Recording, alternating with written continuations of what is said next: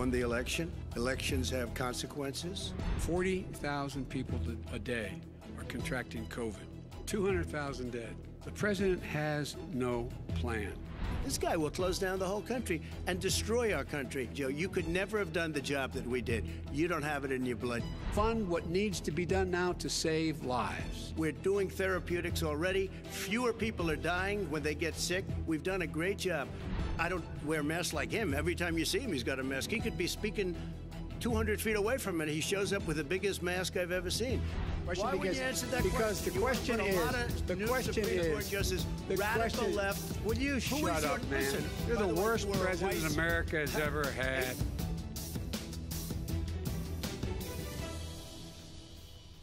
It's the final sprint to the presidential election, and tonight is the last chance for the candidates to make their pitch before a national audience.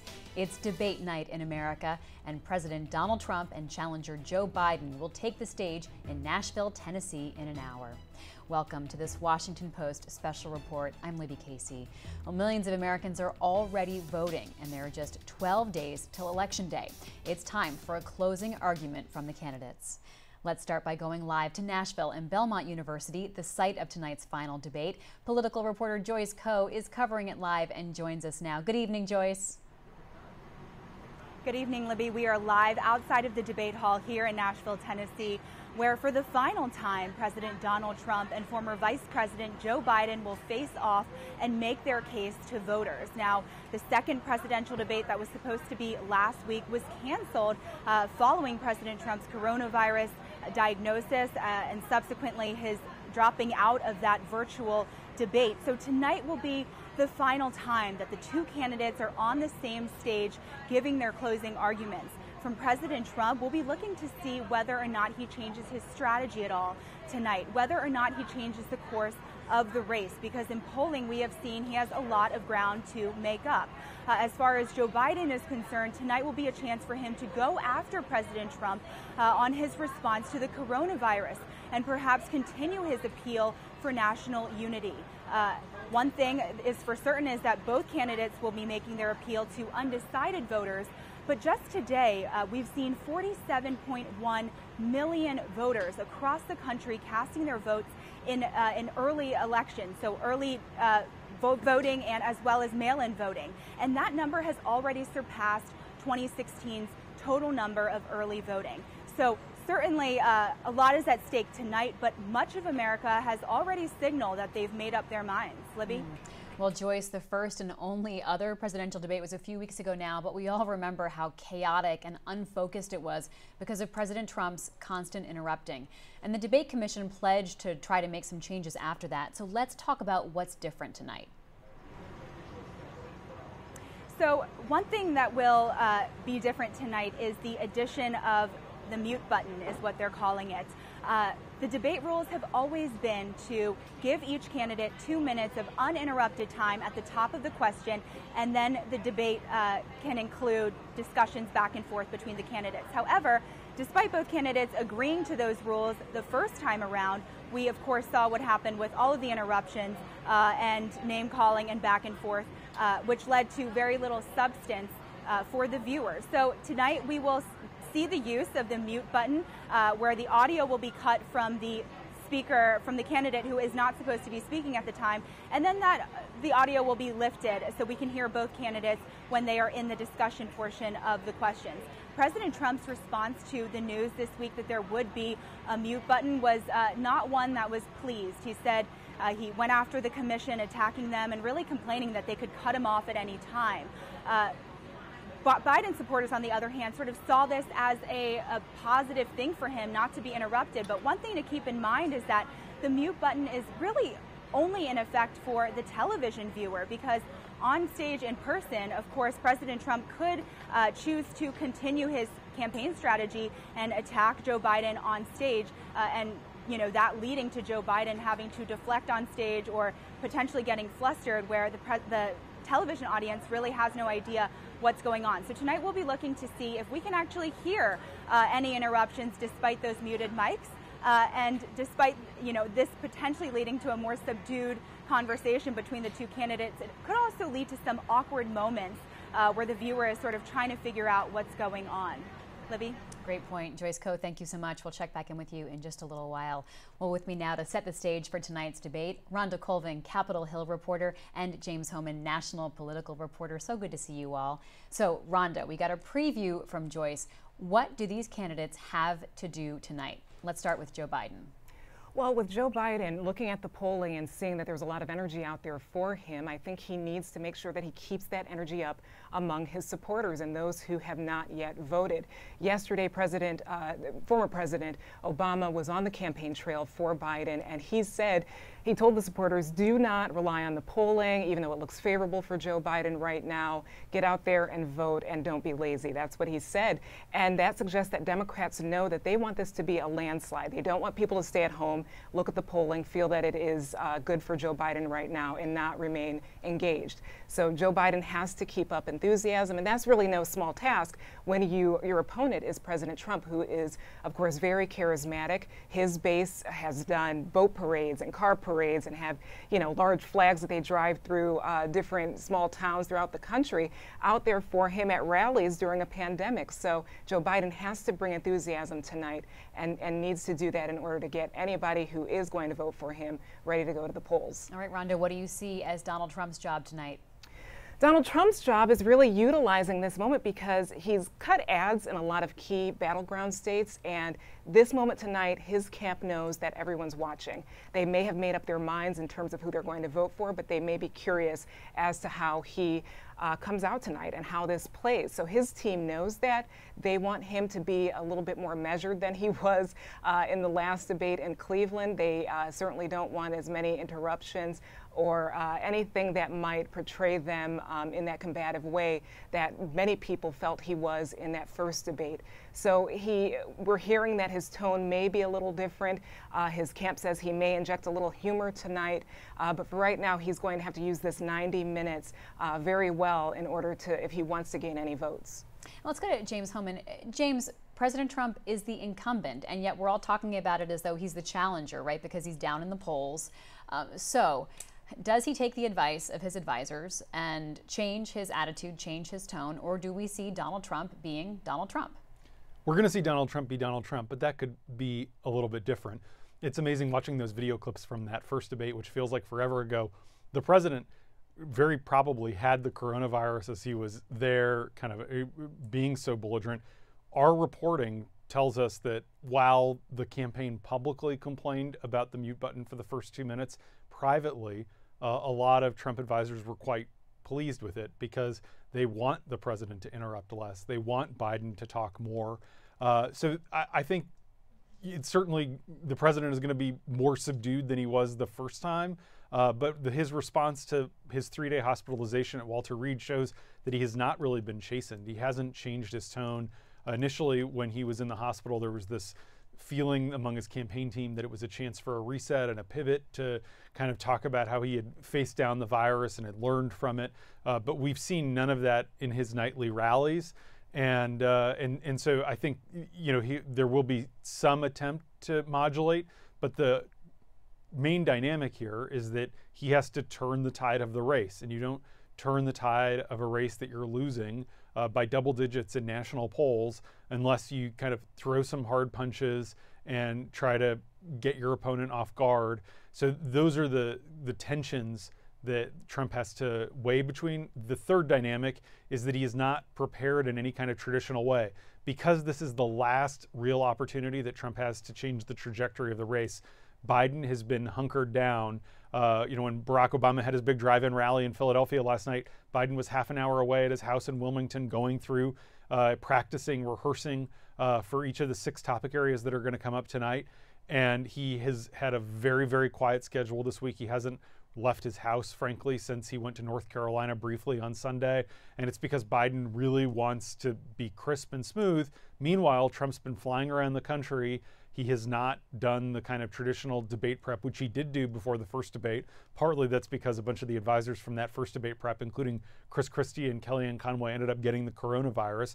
Partly it's because Trump doesn't like to sit and do debate prep, but he hasn't kind of done the traditional, here I'm going to practice my 2-minute answer sort of preparation that you would historically expect from whether you're the incumbent or the challenger in a presidential debate like this, where more than 60 million Americans are going to be watching.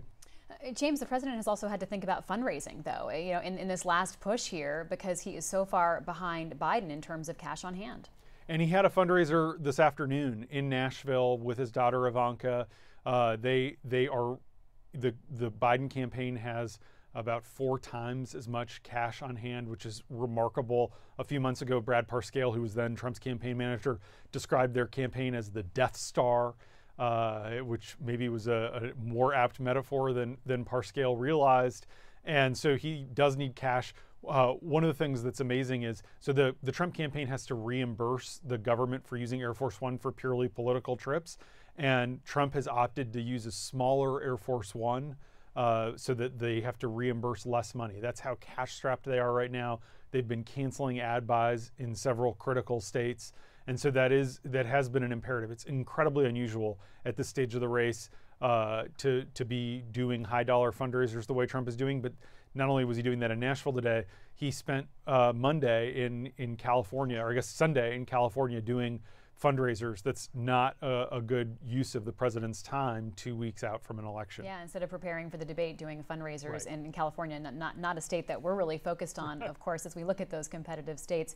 Well, tonight's debate comes as America registers its worst single day of new coronavirus cases in 3 months, and the 3rd highest count on record so far.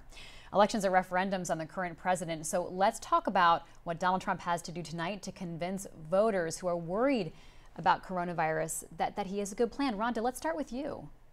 Yeah, the coronavirus is issue 1, 2, and 3 probably for most voters and people watching tonight, and it's going to be certainly center stage here at the debate. There's going to be that plexiglass, there's going to be the people in the audience wearing masks, so this is going to be something that he won't be able to escape, and it certainly is a part of the standard topics that are going to be asked today by Kristen Welker. So he's going to have to answer to some very tough questions. Today also, Columbia University came out with this study showing that had there been a better response by our government leaders, far fewer deaths would have happened. So this is all on people's mind. The evidence is out there, the data is out there, and he's going to have to say something tonight about it. And James Homan, President Trump not happy about this as a topic, but it's unavoidable. Yeah, and the president is going to try to pivot to the economy. The economy continues, including in our polling nationally and in states, to be an advantage. People trust Trump to oversee the economic recovery more. And as the economy also loses momentum and slips, in contrast to other countries that were able to get this under control, people still think Trump is better slightly on the economy than Biden. So expect him to, one, project that the virus is more under control than the statistics show, which is a hard case to sell and will make him look in denial. But 2, to try to change the conversation into something about reopening, and you've got to get kids back to school, and the cure can't be worse than the disease, as the president often says, because he knows that's ground where he actually has an advantage. And while the coronavirus is the #1 issue, we saw another bad unemployment rate today. You have 23 million people right now who are collecting unemployment, and a lot of them want to get back to work. They obviously want to do it safely, but the president, I think, is going to make an effort to appeal to those folks. Well, for more about the coronavirus pandemic and the Trump administration's response to it, let's go to national video reporter Hannah Jewell, who is live in the newsroom. Hannah. Hi, Libby. I'm here with our colleague on the video team of the Washington Post, Whitney Shefty, who's just spent the last 6 months really making a documentary about the entire coronavirus pandemic, and specifically what past presidents did to prepare for it and what the Trump administration did with that information and those warnings. So, Whitney, what did the Trump administration do with the warnings and the preparations of past presidencies? Yeah, so this really does start with the Clinton administration. They're kind of the first administration to take pandemic preparedness seriously and start to think about how to manage it. And then we saw the Bush administration and the Obama administration also take this on in various ways. And some of the things that came out of these administrations were the creation of the National Stockpile. There was the creation of a National Security Council office on global health issues. And that was really significant because it was sort of a signifier that we saw health and security as very interconnected. And then in the Bush administration, a pandemic playbook was created for the first time and handed to the Obama administration, and they had to deal with crises like H1N1 and Ebola, and then handed that to the Trump administration. What we know from the Trump era, from a former coronavirus task force member that we interviewed, is that they got the playbook and they referred to it pretty early on, but she says that ultimately it wasn't really followed very closely. So one of the many people you spoke to was Olivia Troy, who was a member of Trump administration's coronavirus task force. Here's some of what she said. I think the frustrating part, and sometimes shocking, was the comments that the president would say. The comments about, maybe COVID is a good thing. I don't have to shake hands with these disgusting people. Some people chuckled about it. I saw other people have a similar reaction to me, where either their eyes were a little bit wide, or they looked away, or they shifted their gaze to down at the table in front of them, or looked at the floor. I don't know how you say that out loud, knowing that people are hurting and the hurt that is yet to come. So you can view that full-length documentary next week on our homepage. It's called America's Pandemic. It's really just a brilliant, comprehensive look at this whole thing. I haven't seen anything like it yet. So keep an eye out on YouTube and on the Washington Post homepage. Libby? Great. Thank you so much, Hannah Jewell and Whitney Shefty. Well, coming up, we'll look at voter enthusiasm and get an update on early voting and absentee numbers. Stay with us. As business moves forward, we're changing the way things get done, like how we redefine collaboration and keep our customers happy. You can rely on AT&T to help keep your business connected. I'm Lillian Cunningham, the creator and host of the Presidential Podcast. When you look across the history of presidential debates, you notice something interesting about the first debate in the series. It's not always a great debate for incumbents. In 1984, Ronald Reagan was running for his second term.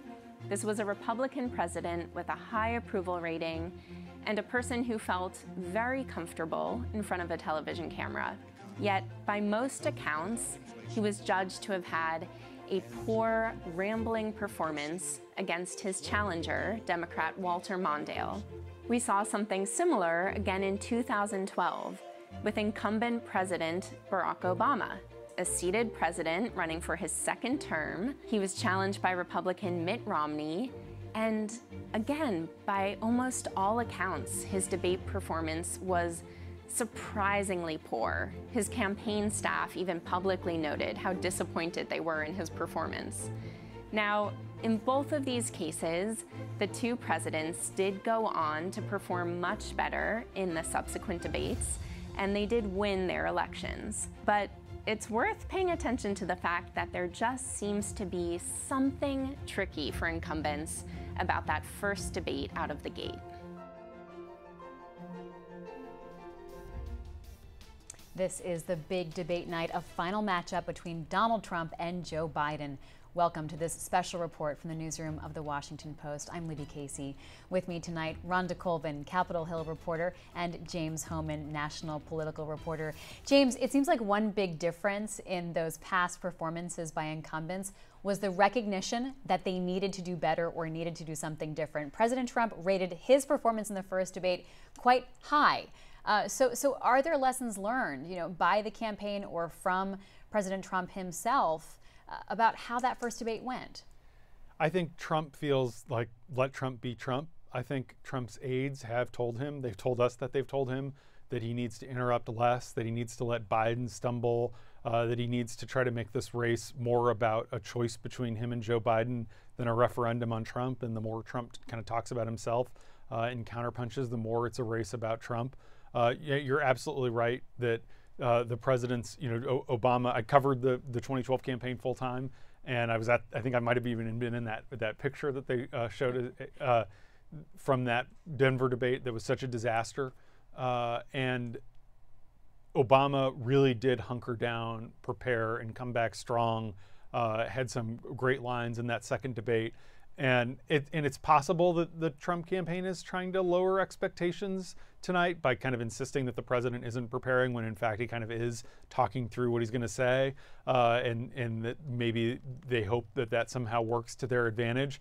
But there's no evidence at this point after 4 years that Trump is meaningfully going to change. And if you need proof of that, you can look at his NBC town hall last Thursday night, where he in many ways was just like he was in the first debate, and you can also look at his attacks on Kristen Welker the last couple days, the moderator tonight. None of that suggests that he's really going to kind of represent himself as anything different than the Trump we've come to know so well. Rhonda, James brings up an important point too. President Trump has been attacking journalists generally, but specifically going after women journalists, attacking Kristen Welker, despite, past praise of her, sort of generally, attacking Leslie Stahl for the CBS interview. The president, though, has a real problem with women and poll numbers and women approving of his behavior and attitude and how he acts, right? Does he seem presidential? So how does that get factored in tonight? Right, and also I'd add Savannah Guthrie too in the town hall from last week. He also talked about her and made disparaging comments about that situation as well. So this is a part of a trend. We even saw it in 2016 as well, that he appears not to want hard-hitting questions from female journalists or many journalists, even male journalists. So this is a part of an ongoing trend with him, and he released the 60 Minutes clip earlier today, possibly an infringement on the production agreement that he had with CBS. So this is a part of Trump and this debate, and Trump in this campaign is going after journalists. And some of his base like that. They like that pushback against, news or so-called fake news. And this is a part of a long trend that he really seems to be revving up this week in particular. James, let's talk though about how the president's performing in this sort of the gender gap, right? How women see him versus how men see him. So the gender gap is historically large, partly because Trump's not doing as well with men as he did in 2016. But he's, Joe Biden is actually doing about twice as well with women right now as Hillary Clinton was at this stage in the race. What I've picked up on in interviews and reporting and talking to operatives in both parties, especially in swing states like Ohio, was a lot of women were rubbed the wrong way by the way that Trump attacked Biden for Hunter Biden's addiction in the first debate, that it really upset a lot of people in focus groups, and that it's kind of come up in both campaigns have noticed that the president kind of just seemed like a jerk, and as he was talking about his opponent's son and his struggles. And we know tonight, all indications are that Trump is planning to bring up Hunter Biden again. He wants to focus on Hunter Biden. We're a little unclear on how Biden himself is going to handle that. But the Trump campaign has said that aides have urged the president to kind of be a little bit more sensitive, especially when it comes to talking about addiction, because it's been overshadowed by the pandemic, but the opioid crisis actually continues to get worse. There were, a record number of opioid overdoses in the first half of this year in 46 of the 58 counties in Ohio, including a lot of Trump counties. And so that, I think, the kind of just seeming callous is part of what has fueled the gender gap to where it is. Not to mention his attacks on female journalists, but also, over the weekend he was saying, lock up Gretchen Whitmer, the governor of Michigan. The news comes so fast it's easy to forget stuff like that. But I think that there's this cumulative sense among the electorate that Trump is just kind of a mean-spirited guy. Well, joining us now, let's go to Washington Post senior data scientist Lenny Bronner. Lenny, welcome.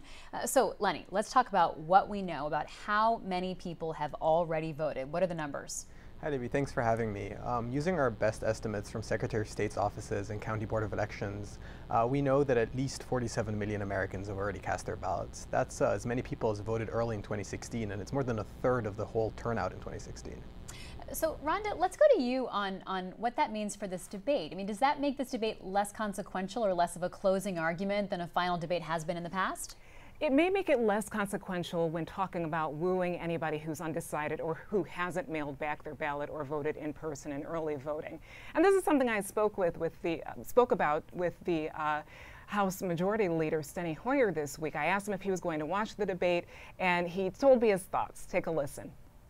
I'm going to watch the debate, but I don't believe that very, very few minds will be changed by this debate, no matter what happens. I think people are pretty well set and know what they want to do, which is why I think you see this overwhelming early vote turnout. People are very, very concerned, and they want their voice heard, and they've made up their mind. So anecdotally there, Hoyer is saying what Lenny is talking about and what the models are showing, that so many people have gone out in comparison to past contests. So this really makes tonight's debate very unique because many people have already made up their mind or are planning to vote very soon. So James, what do you do with that as a candidate and a campaign? You know, who are you talking to? Is it undecided voters? Is it voters who are sort of sick of politics and just don't even know if they want to bother to vote? They're seeing it all sort of muddied in the candidates. Are there really differences? Who are they reaching?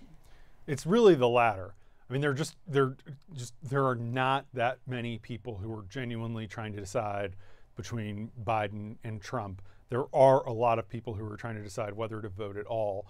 You know, the people who were voting earlier are partisans. They're passionate. There's a lot of people who just feel like politics is broken. You know, and the Trump campaign is actively, you know, making efforts to try to dissuade African American voters, for example, from supporting Biden by highlighting his work on the crime bill in the 1990s. You know, I think part of Trump's goal tonight is to kind of highlight ways that Biden has frustrated the left, to maybe convince some of kind of the Bernie Sanders crowd that Biden isn't going to deliver for them, but that kind of contradicts Trump's other message, which is aimed at independents and people in the middle, that Biden is hijacked by the far left. But I think, you know, obviously you want to persuade people to vote for you. Ultimately, what every poll shows is that Trump's doing about what his approval rating is, because as I said a second ago, this election's really a referendum on Donald Trump, more even than a usual presidential election is on an incumbent. And so Trump has struggled to kind of, in his vote share against Joe Biden, do better than his job approval rating. And so he has to kind of make people approve of him a couple points more. If his job approval rating continues to be 43% for the next 2 weeks, he will lose because there's not a strong third party presence this year like last time. And so Trump has to, in some ways, make himself a little more palatable and acceptable. And that's where it's incumbent upon him to defend and even tout his own record. Yeah. Lenny, let's go back to you. Can we learn anything about potential outcomes of this election from the absentee and early voting numbers, or even looking at how many people have registered? So we can say that there's a lot of enthusiasm this year. Beyond that, I'd be very careful, and I'm a little bit weary about sort of drawing any stronger conclusions. So far, we know that more registered Democrats have returned their ballots than registered Republicans. But I would be careful about inferring too much. All that tells us is that more Republicans are going to vote from now onwards in the next 2 weeks, and more Republicans are probably going to vote in person on Election Day. And the other thing to keep in mind is that voter registration is really not the same as presidential vote choice. Nearly 10% of registered Democrats voted for Donald Trump in 2016. That's true all across the nation, but it's especially true in the South and in states like Oklahoma and Kentucky and West Virginia, where between 20 and 30% of registered Democrats voted for Donald Trump. James, this year, of course, has been a lot of incentive for people to become Democrats so they could be involved in the primary process, right? I mean, there was an effort to sort of, you know, get voters motivated, involved, because there was this big primary contest that seems, of course, like it was, you know, years ago at this point. So how do you interpret these numbers and look at the data? Yeah, and to your point's absolutely right, and that's in Iowa, Democrats have gained a registration advantage because so many of the candidates were trying to register people earlier this year. So Trump won that state by 9 points. Now it's neck and neck in every poll. I think what is happening is the pandemic has sort of thrown everything off. Traditionally, for the last several elections, Democrats vote much more early than Republicans do, and that is significant because it always has meant that Republicans are dependent on Election Day turnout. But the last several presidential elections, including ones that both of the elections Barack Obama won, Republicans actually got more votes on election day, and so that it'll be interesting to see how that dynamic changes. One of the things to pay close attention to is seniors. The president carried seniors 4 years ago by like 10 points nationally. That was the difference in Florida. Because seniors are more concerned about the coronavirus than the economy, Trump is neck and neck with Biden right now among seniors, which is a huge problem, especially in a state like Florida, which is so pivotal to his chances. Seniors typically, because they're creatures of habit, like all of us, they go and vote on election day. That's changing this year because of the coronavirus, because of health concerns. And so it's hard to have the kind of the data breakdown on how old some of these people are that are voting early. But that senior block is make or break for Trump. And these are people who traditionally vote on election day. Perhaps they're going to vote earlier than usual this year. It's something that we're keeping an eye on as we look at some of these early polling sites and talk to voters in places like the Villages in Florida. So Lenny, what are you preparing for on election night? James just talked through for us sort of the complexities of this process right now. What are you getting ready for? Yeah, primarily we're getting ready for a really long night and possibly even a really long couple days or even a really long couple weeks. We're expecting this to be a really slow process, and it takes its time to count votes, and we want to be prepared for that. Primarily myself, what I'm preparing for is I'll be comparing results that we get on election night and beyond to historical results, primarily 2016, but even going back to 2012 and 2008, all the way back to 1992 actually is how far we go back when we compare historical results to, and sort of using those results and those comparisons, we try to sort of see what we could expect with the results going forward. So Lenny, you made your election model public today. So what can we see as part of that process? Yes, we put code online showing how our model works. We published a small paper, a write-up, a blog post sort of explaining how our model works and how sort of what we expect from it and the data that it uses and the data that it expects on election night. This is really an effort in transparency for us, showing what we're going to be doing on election night, how we're preparing, and sort of making it clear what viewers can expect.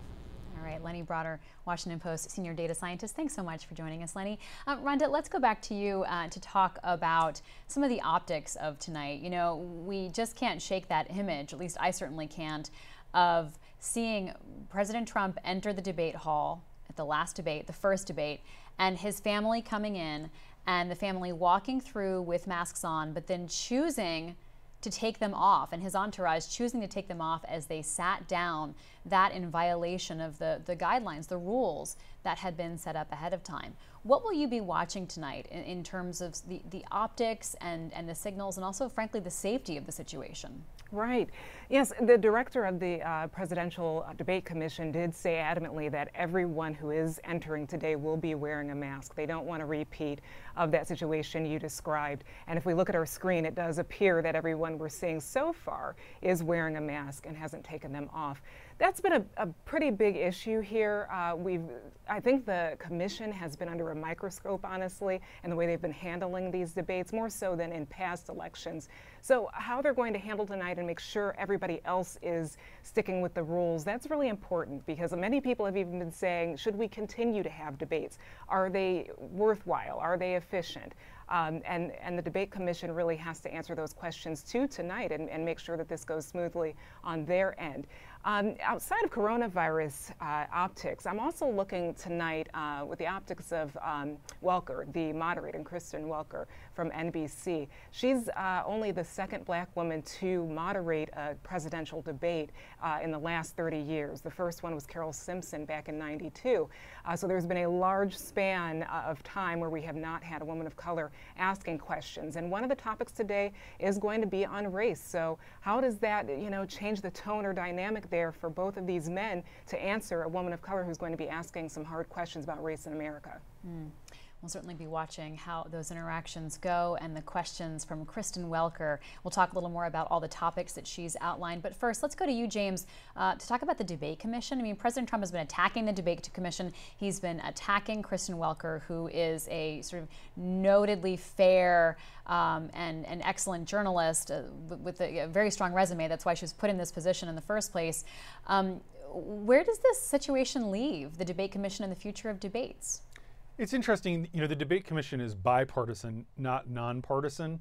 And there are, it's half Republicans and half Democrats. It's former kind of White House press secretaries. And Frank Fahrenkopf, who's the co-chair of the commission, was the chairman of the Republican National Committee.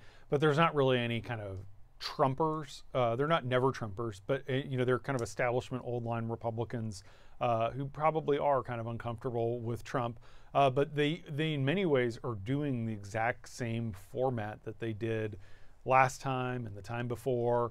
And they actually have made a good faith effort to negotiate with the candidates and the campaigns to make all the ground rules clear and do walkthroughs. The woman who's the executive director who kind of runs the commission on a day-to-day basis has been doing this job for 25 years now. So we're going to continue to have presidential debates. There's just, that is the new normal. It is interesting though, because obviously we didn't have one of the three this year. And before, after the Nixon-Kennedy debacle in 1960, for Nixon, there was not another presidential debate again until 1976. And it was because the process was so poisoned by kind of the frustrations that Republicans frankly had with the 1960 debates. And the Commission on Presidential Debates was created to avoid some of that awkwardness, just like the party committees have tried to take over the primary debates on both sides. So I think that there could be some changes and some reforms. Some of it, frankly, depends on whether Trump gets reelected, but whether he gets reelected or not, Trump will not be debating in 4 years. And so, I think more traditional conventional Republicans aren't going to spend as much time making kind of politically unhelpful fights with, a debate commission that no one's ever heard of, and, and a moderator that, who's well liked and co-hosts the Today Show on weekends is not kind of thought of in any way as like a harsh partisan. Well, joining us now, national political reporter Michael Shearer. Welcome, Michael. Tell us, what are you watching for tonight? I'm watching for the president's mood. One of the things his advisors have been talking about a lot today is that he's in a very buoyant, upbeat mood, and they're trying to get him there. They don't want the scowling, angry, interrupting Trump to come out again in quite the same way. And anyone who's worked for Trump knows that the most important thing for any response you get in an interaction is how he's feeling. If he's in a testy situation, he's going to respond very testily to you. And so I think what they're hoping for is a more optimistic, more joyful, happier Trump than we saw at the last debate. I think it's by no means a certainty. I mean, it has been a happier Trump you've seen the last couple of weeks on the campaign trail, making a point of dancing to YMCA at the end of all his rallies. But you also saw the 60 Minutes interview that the president released today, which certainly wasn't that. And I think how he presents himself, the sort of tone he approaches Biden and the moderator with, could go a long way in basically opening the door for Republicans who have left him, suburban voters who have left him, who voted for him last time, who may be skeptical and nervous about Biden administration, the policies they'll bring, but have been so repelled by Trump's performance this year that they're leaning now towards voting for Biden. And we're seeing President Trump arriving now at the debate site in Nashville. Let's go live to our colleague, political reporter Joyce Coe, who's outside the debate site. So Joyce, what do we know about the format of tonight's program? Well, Libby, with each of these debates, we've seen what we will see tonight, a 90-minute long commercial-free program, and there will be 6 15-minute-long segments. Each of those segments will be broken down by topic, and the topics tonight are as follows: fighting COVID-19, American families, race in America, climate change, national security, and leadership. Tonight's moderator will be NBC's White House correspondent Kristen Welker, and she is someone who has covered both Biden and Trump, Biden during the Obama years and Trump in his entire first term in office. So she's someone who is extremely familiar with both candidates that will be on stage tonight, and I think we can expect her to really bring a level of confidence to tonight's debate because of that familiarity, as well as a line of in-depth questioning that we've seen from her reporting style, both outside the White House and as well as on the anchor desk. Libby? So, Joyce, going into tonight, Kristen Welker knows that President Trump has attacked and complained about the debate topics that she selected. Could that affect what we see? Well, earlier this week, we saw Bill Stepien, President Trump's campaign manager, writing a letter to the debate commission, going after them, really attacking them for being biased, is what they said, going after the moderator and Joe Biden, and ultimately saying, quote, that Joe Biden is desperate to avoid conversations on his foreign policy record. Now, Trump's campaign has said that they do not want to be talking about any of the topics tonight, that they already discussed those in the first debate, and that they want to talk about foreign policy. They assert that both campaigns agreed a while ago that the foreign policy would be the topic of conversation at this third debate. Now, that is something that Trump's campaign completely refutes. They said that the Trump's campaign and President Trump were lying when they said that, because they agreed months ago, they said, both campaigns with the moderator and the commission, that they would allow the moderator to pick the topics tonight, which we've seen in all of the prior debates as well. So a lot of discrepancy there, and President Trump's campaign press secretary saying that Trump is afraid to face more questions about his disastrous COVID response, and that is a direct quote. We have seen President Trump's campaign struggle to define their response to the coronavirus, and you know, this is something that millions of Americans, whether it is health-wise or economically, are struggling with. So it's certainly an important topic going into the election, and I think despite the topics that are on the table tonight, we can expect to see President Trump really injecting some of his own agenda and his own desire to tout not only his sort of record on foreign policy throughout the last 4 years, but also go after Joe Biden and attack him on his foreign policy record during his years in office and his support for the Iraq War. Libby? All right, thanks so much, Joyce Coe in Nashville at the debate site. Well, the final presidential debate of 2020 begins in just a few moments. Stay with us. As business moves forward, we're changing the way things get done, like how we redefine collaboration and keep our customers happy. You can rely on AT&T to help keep your business connected.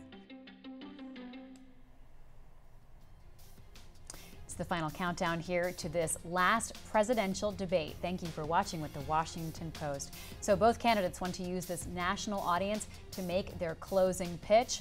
With more about what to expect tonight, Rhonda Colvin, Capitol Hill reporter, and national political reporters James Hohman and Michael Shearer.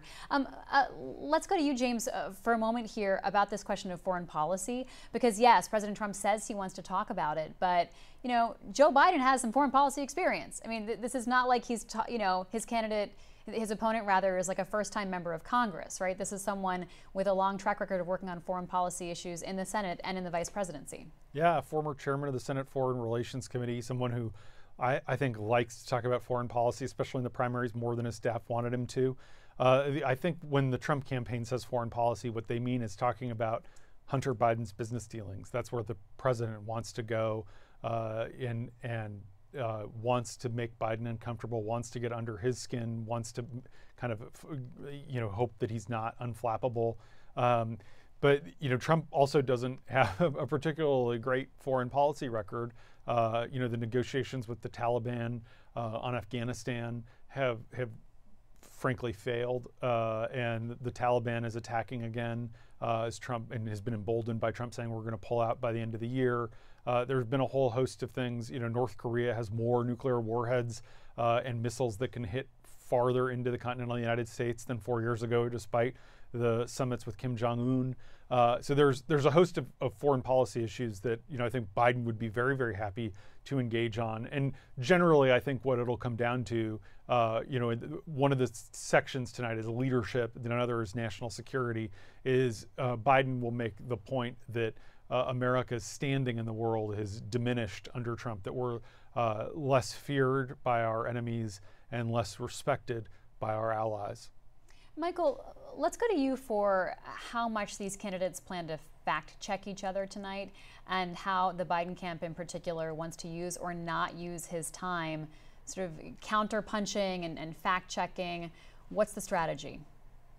I think you'll probably see a repeat of what you saw at the first debate, where Biden will claim whatever falsehood Trump has just said, or in some cases, just something he disagrees with, to be not true, but he won't get into the weeds with it. I don't think Biden has any interest in spending his allotted time going over and over and back and forth with President Trump about, whether a characterization is accurate or what the details are of whatever agreement. But I do think you will see the vice president call out the president at a number of points tonight. And I think one of the things we don't know is what role Kristen Welker will play in that. I think there's a tradition of moderators in these presidential debates having some fact-checking role. It's often it's a blizzard of information you get thrown at, so you can't do everything. But there's a long history of moderators speaking up to correct candidates when they say something in the debates. I think you'll see also a repeat of what Biden did in the last debate, which is trying to address as much as possible what he's saying to the American people directly to the camera. I don't think he or his campaign have any interest right now in making this a one-on-one debate. Biden wants to get his message out. He thinks he's winning. His campaign thinks they're winning. And they know that the Trump campaign wants to make this a two-person race. And right now it's really being run as a referendum on the president. It's sort of a one-person race, and Biden is the beneficiary. Well, debates can lead to the spread of misinformation about the candidates themselves or the election. Let's go back to Hannah Jewell for more on that. Hannah, what are tech companies doing to try and prevent the spread of misinformation in this election? So, Libby, after the last debate, misinformation spread like wildfire on the internet. We had conspiracies about Joe Biden's health, about false conspiracies, I should stress, about Joe Biden wearing an earpiece. And while this is definitely not true, a video stating that it was reached over 500,000 people on TikTok in the days following the debate. So I spoke to our Silicon Valley reporter Elizabeth Dwoskin about what unprecedented steps tech companies are taking to try and halt the spread of misinformation before it spreads. And she told me about, I think James mentioned earlier, the alleged Hunter Biden emails leak, this unverified story from the New York Post, which we're sure to hear about tonight. And Elizabeth told me about what tech companies did in response to that story in particular. Here's what she said. The tech companies, what they did in the case of the Hunter Biden email story was they took this very swift and aggressive action to limit the spread of that story. In Facebook's case, they demoted it before fact-checking. In Twitter's case, they blocked the link with limited explanation, just saying that it fell under a hacked materials policy without explaining were the materials hacked. And for the first time, what I saw is the tech companies say, okay, no, we're just gonna take swift action to limit the spread of this type of story, even prior to us knowing the validity and provenance of it. And they're still doing that. But what you see is that even those actions give rise to other narratives. And I think the real question to focus in on is whether the weight of their actions stopped so many eyeballs from seeing that story that overall they really lessened the impact of this potential misinformation, or whether the megaphones that really want to spread it and are hell-bent on spreading it have found ways to get around those bans. So this is really uncharted territories for tech companies who have been hesitant in the past to take this kind of action, moving before something can be verified or indeed proven to be untrue or true. And as Elizabeth mentioned, it's interesting to see, does this kind of action actually stop a story in its tracks, or does it actually add some fuel to the fire? So it's something to keep an eye out for tonight and in these last days of the election, if tech companies will continue to take these really controversial steps to limit misinformation spread. And it's a good reminder for us all to not believe everything that you see on the internet. Libby? Thanks so much. Hannah Jewell live for us here in our newsroom. And a reminder that the Washington Post fact checker team will be hard at work tonight. They'll be tracking what's going on throughout the debate. You can watch on our website. Just go to washingtonpost.com and you'll see our live blog as well as all the fact checking that's going on. And we will be back here with you after the debate tonight. So stick around. Our reporter team will have analysis. We'll go over some of the highlights potentially lowlights. We'll see what happens tonight and discuss what it all means for the campaign going forward. Rhonda Colvin, let's talk about what we know so far about what's happening in the room tonight. You know, there are so few journalists who have access, of course, because of COVID restrictions, but we are getting a better sense of how tonight is shaping up there in Nashville. That's right. I've just been looking at some notes here from the poll crew that is inside, and they say about 200 people should be in the hall tonight. We can't really see that right now with that camera angle, but it does appear that there is going to be an audience of about 200 people, and that's according to the Commission on Presidential Debates.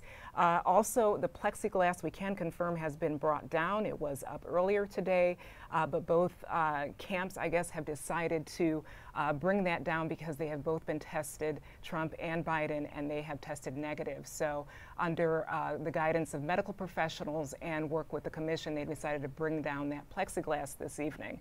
And they're also spaced apart. You can see the lecterns there are spaced apart, and they're also a few feet away, 16 feet actually, away from Kristen Welker's desk. So those are some of the optics, if you can't see them on your screen, of what's actually happening inside that debate hall. And I think this also brings up a point that we've kind of touched on through the night, but the commission and both campaigns do a lot of negotiation. They, ahead of time, both camps have representatives that negotiate everything from if the candidates will sit or stand, if there's going to be a table, all these small things, and of course, who picks the topics, and if the moderator is going to have that sole responsibility of picking the topics. So all of that is mapped out ahead of time. So when we hear candidates say that the commission is against their side, that should be looked at with some skepticism, because the commission and both representatives from both camps do have a series of talks before these nights take place. Let's go to Michael Scheer to talk about some of the numbers here. You know, of course, we're watching the poll numbers. Our viewers are watching the poll numbers. The campaigns themselves are watching the poll numbers. Michael, what are the messages that both camps are trying to send out about where they stand in the Americans' choices right now? I mean, you know, we've been talking about how so many people have already voted, but these polls are still significant and important. How are the campaigns interpreting them and talking about them? Well, the polls have been remarkably consistent for months. You know, there's an argument to be made that if you go back to the spring, they haven't really changed much in any of these states. Now, there've been, you know, it goes up a little, down a little. The president obviously had a rough patch after the first debate and when he tested positive for COVID that he seems to have recovered from. But that leaves the race very much in Biden's favor. He is winning now in enough states to give him 270 votes, according to the polls. So he wants a continuation of the status quo. The president needs to shake this up, and he needs to shake it up in the way the 2016 race was shaken up in the final 3 weeks. There was a remarkable closing of the polls in those final weeks, and you know there was an announcement from the FBI about emails of Hillary Clinton's being found. There was a very aggressive campaign effort by the president, which I think in retrospect was very effective. He had a very consistent closing message he was delivering every night, getting huge audiences for. That's where the Trump campaign wants to be. And they have also been trying to push both their paid media and the president's talking points, what he's saying at these rallies, to focus more on what a Biden presidency will mean in terms of policy and why voters should be concerned about that. Again, they're going for swing voters who either voted for Trump last time or sympathetic to the Republican Party, if they're not Republicans themselves, who've been turned off by the president's behavior or his handling of COVID over the last 5 or 6 months. And they think the way to win that back is not talking about Hunter Biden like the president likes to. It's talking about Joe Biden raising your taxes. It's talking about school choice. It's talking about a host of issues that concern many voters that the Democratic Party has embraced. We've seen some of the Trump family come in so far, and we'll keep watching to see for more of the arrivals. James Hohmann, you know, the Comey story and that element really impacted the 2016 race. And we are hearing that President Trump would love to have some other sort of thumb on the scales moment where, you know, law and order officials from his administration come out and make claims or sort of make intimations about the Biden families. Let's talk about the politics of that, and also, how the Biden camp is thinking about that, and then whether you think the American public would even sort of interpret that in a way that was against Biden. All three of those are great questions. There'll be lots to unpack, and there is certainly a lot of tension between Trump and his FBI director, who he appointed, Chris Wray. Our Washington Post reporting shows that the president is considering getting rid of Wray, just like he got rid of Comey right after the election. He's frustrated. The FBI institutionally is terrified about repeating the mistakes of 2016. They don't like that they seemed to be right in the middle of this political contest, and they're determined not to this time. They sent a letter to Ron Johnson, the Trump ally, who's the Republican chairman of the Senate Homeland Security Committee, saying that they would neither confirm nor deny a claim by John Ratcliffe, who's Trump's director of national intelligence, saying that the Hunter hard drive was not Russian disinformation. But the FBI said that that doesn't mean they're confirming that that's the case. But then they cited the Justice Department Inspector General report that criticized the way that they weighed in 2016. So I think just to protect the rule of law, they don't want to be involved in this at all. Donald Trump sees the law enforcement apparatus as his. He routinely refers to my Justice Department. And that's a big break with historical tradition. Trump is also frustrated at Attorney General Bill Barr that John Durham, who's the U.S. Attorney for Connecticut, who was appointed by Trump, is not going to give him scalps, which is the word that the president has been using before the election by going after some of Obama administration officials who he perceives as his own enemies. The president does.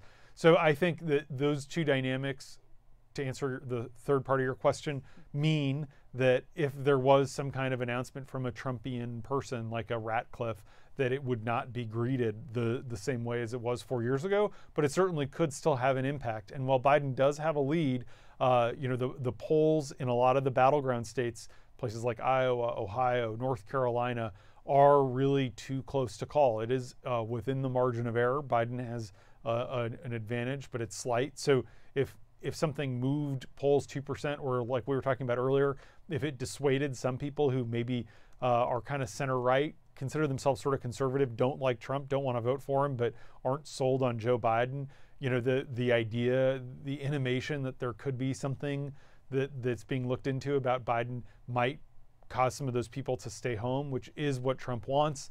And I think that's why the Biden campaign is on edge about Trump manipulating the law enforcement apparatus and kind of not having respect for the traditional rule of law function that other prior presidents, including Barack Obama, did. Rhonda Colvin, a moment ago we saw Jill Biden, of course, the wife of Joe Biden. We also saw Melania Trump, the First Lady, seated, both wearing masks. Let's talk about what Melania Trump, the First Lady, has been going through with her own COVID diagnosis recently.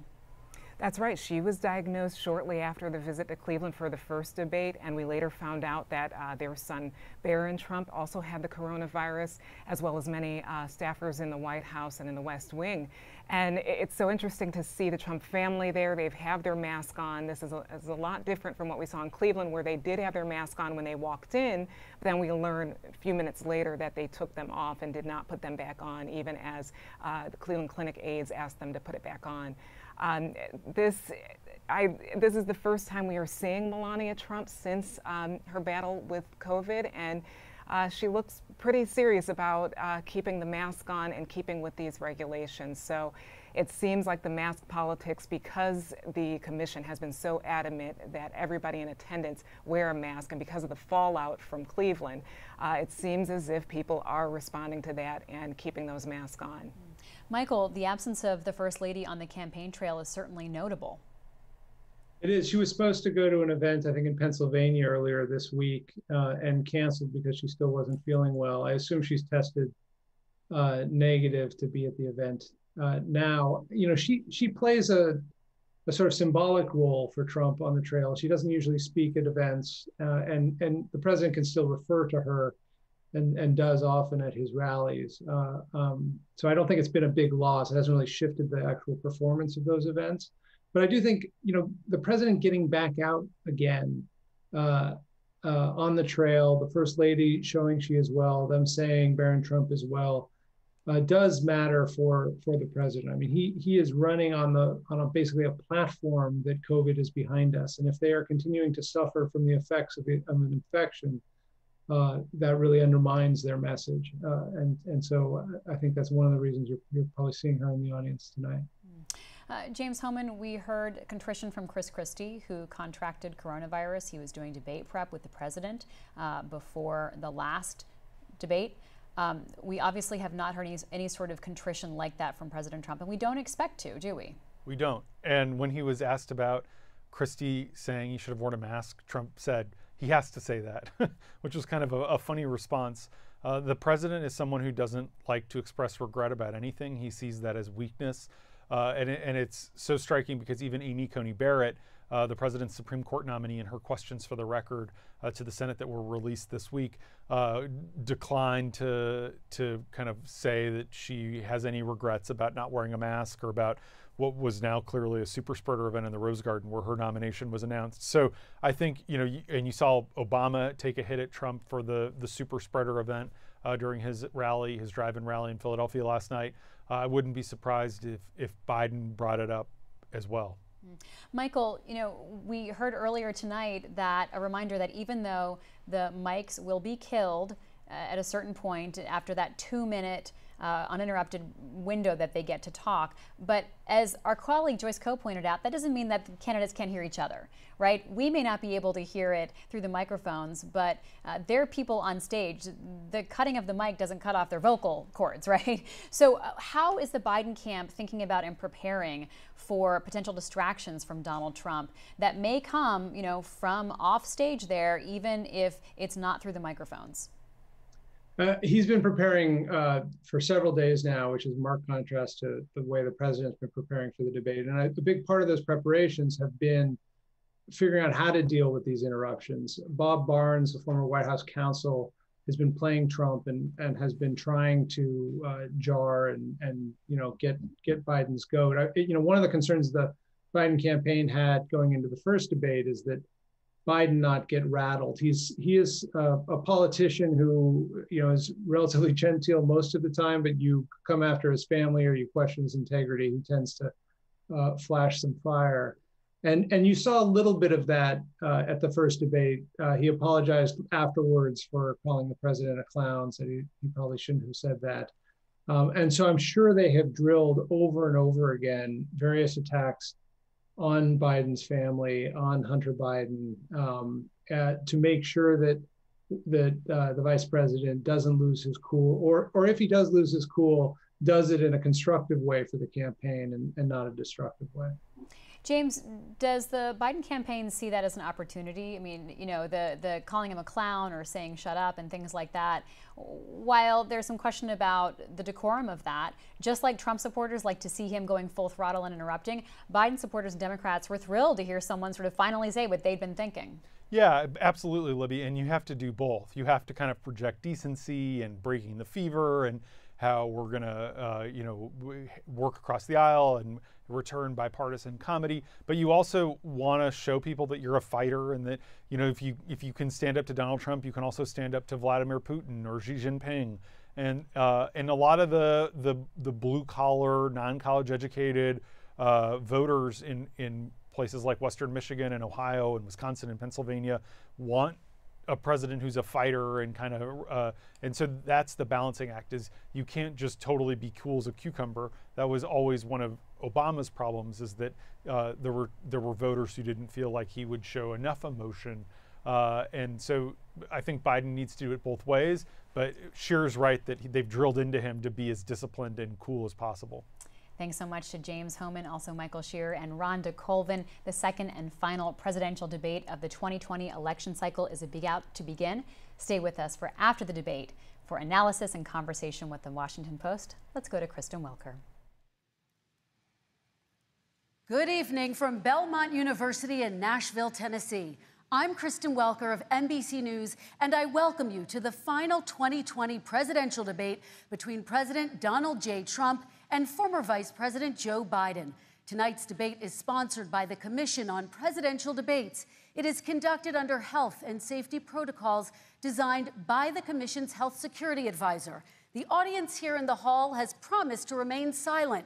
No cheers, boos, or other interruptions, except right now, as we welcome to the stage former Vice President Joe Biden and President Donald J. Trump.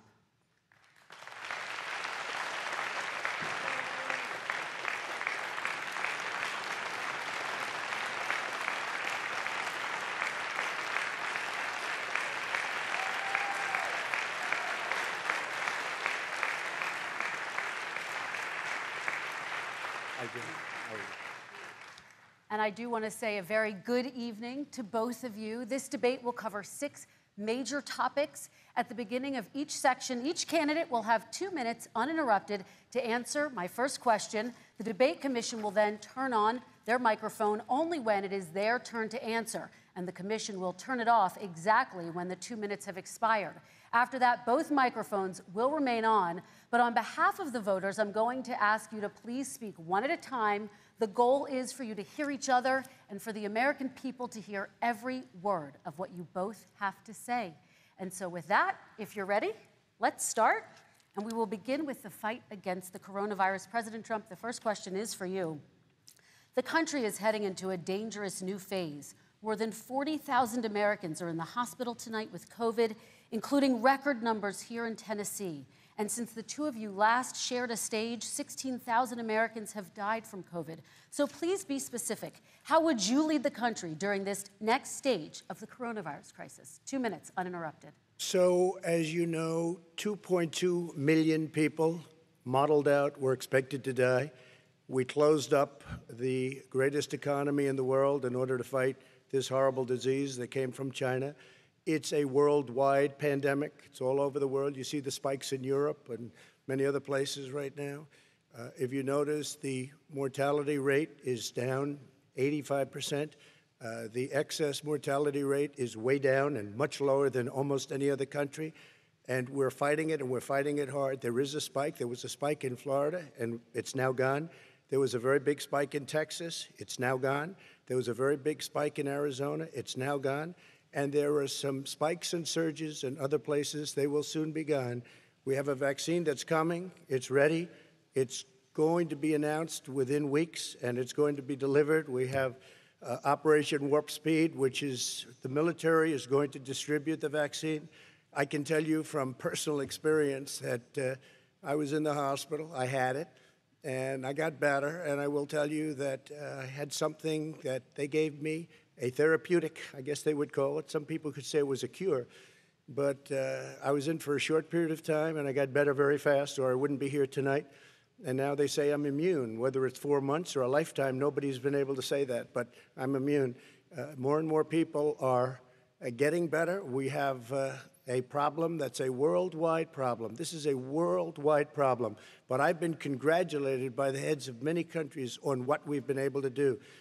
If you take a look at what we've done in terms of goggles and masks and gowns and everything else, and in particular ventilators, we're now making ventilators all over the world, thousands and thousands a month, distributing them all over the world. It will go away, and as I say, we're rounding the turn, we're rounding the corner. It's going away. Okay, former Vice President Biden, to you, how would you lead the country out of this crisis? You have 2 minutes uninterrupted. 220,000 Americans dead. If you hear nothing else I say tonight, hear this. Anyone who's responsible for not taking control, in fact, not saying I take no responsibility initially, anyone who's responsible for that many deaths should not remain as President of the United States of America. We're in a situation where there are 1,000 deaths a day now, 1,000 deaths a day. And there are over 70,000 new cases per day.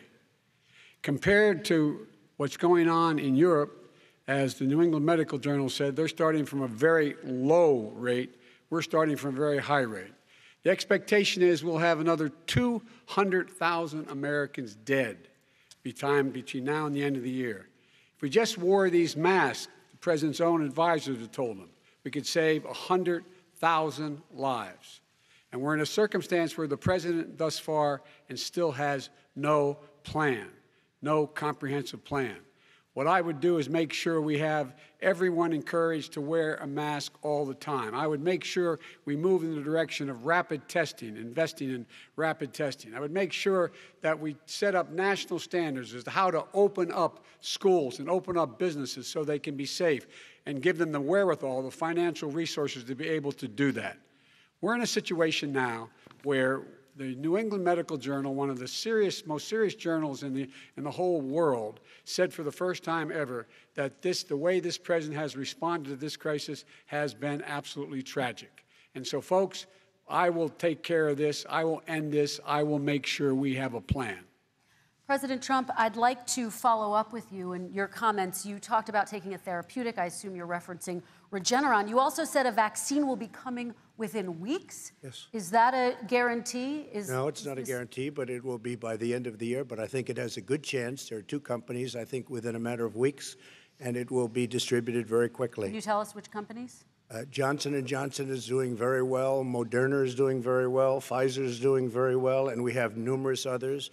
Then we also have others that we're working on very closely with other countries, in particular Europe. Let me follow up with you, and because this is new information, you have said a vaccine is coming soon, within weeks now. Your own officials say it could take well into 2021 at the earliest for enough Americans to get vaccinated. And even then, they say the country will be wearing masks and distancing into 2022. Is your timeline realistic? No, I think my timeline is going to be more accurate. I don't know that they're counting on the military the way I do, but we have our generals lined up, one in particular, that's the head of logistics. And this is a very easy distribution for him. He's ready to go as soon as we have the vaccine. And we expect to have 100 million vials. As soon as we have the vaccine, he's ready to go. Vice President Biden, your reaction, and just 40% of Americans say they would definitely agree to take a coronavirus vaccine if it was approved by the government. What steps would you take to give Americans confidence in a vaccine if it were approved? Make sure it's totally transparent. Have the scientists of the world see it, know it, look at it, go through all the processes. And by the way, this is the same fellow who told you this is going to end by Easter last time. This is the same fellow who told you that, don't worry, we're going to end this by the summer. We're about to go into a dark winter, and he has no clear plan, and there's no prospect that there's going to be a vaccine available for the majority of the American people before the middle of next year. President Trump, your reaction, he says you have no plan. I don't think we're going to have a dark winter at all. We're opening up our country. We've learned and studied and understand the disease, which we didn't at the beginning. When I closed and banned China from coming in heavily infected, and then ultimately Europe, but China was in January. Months later, he was saying I was xenophobic. I did it too soon. Now he's saying, oh, I should have, moved quicker. But he didn't move quicker. He was months behind me, many months behind me.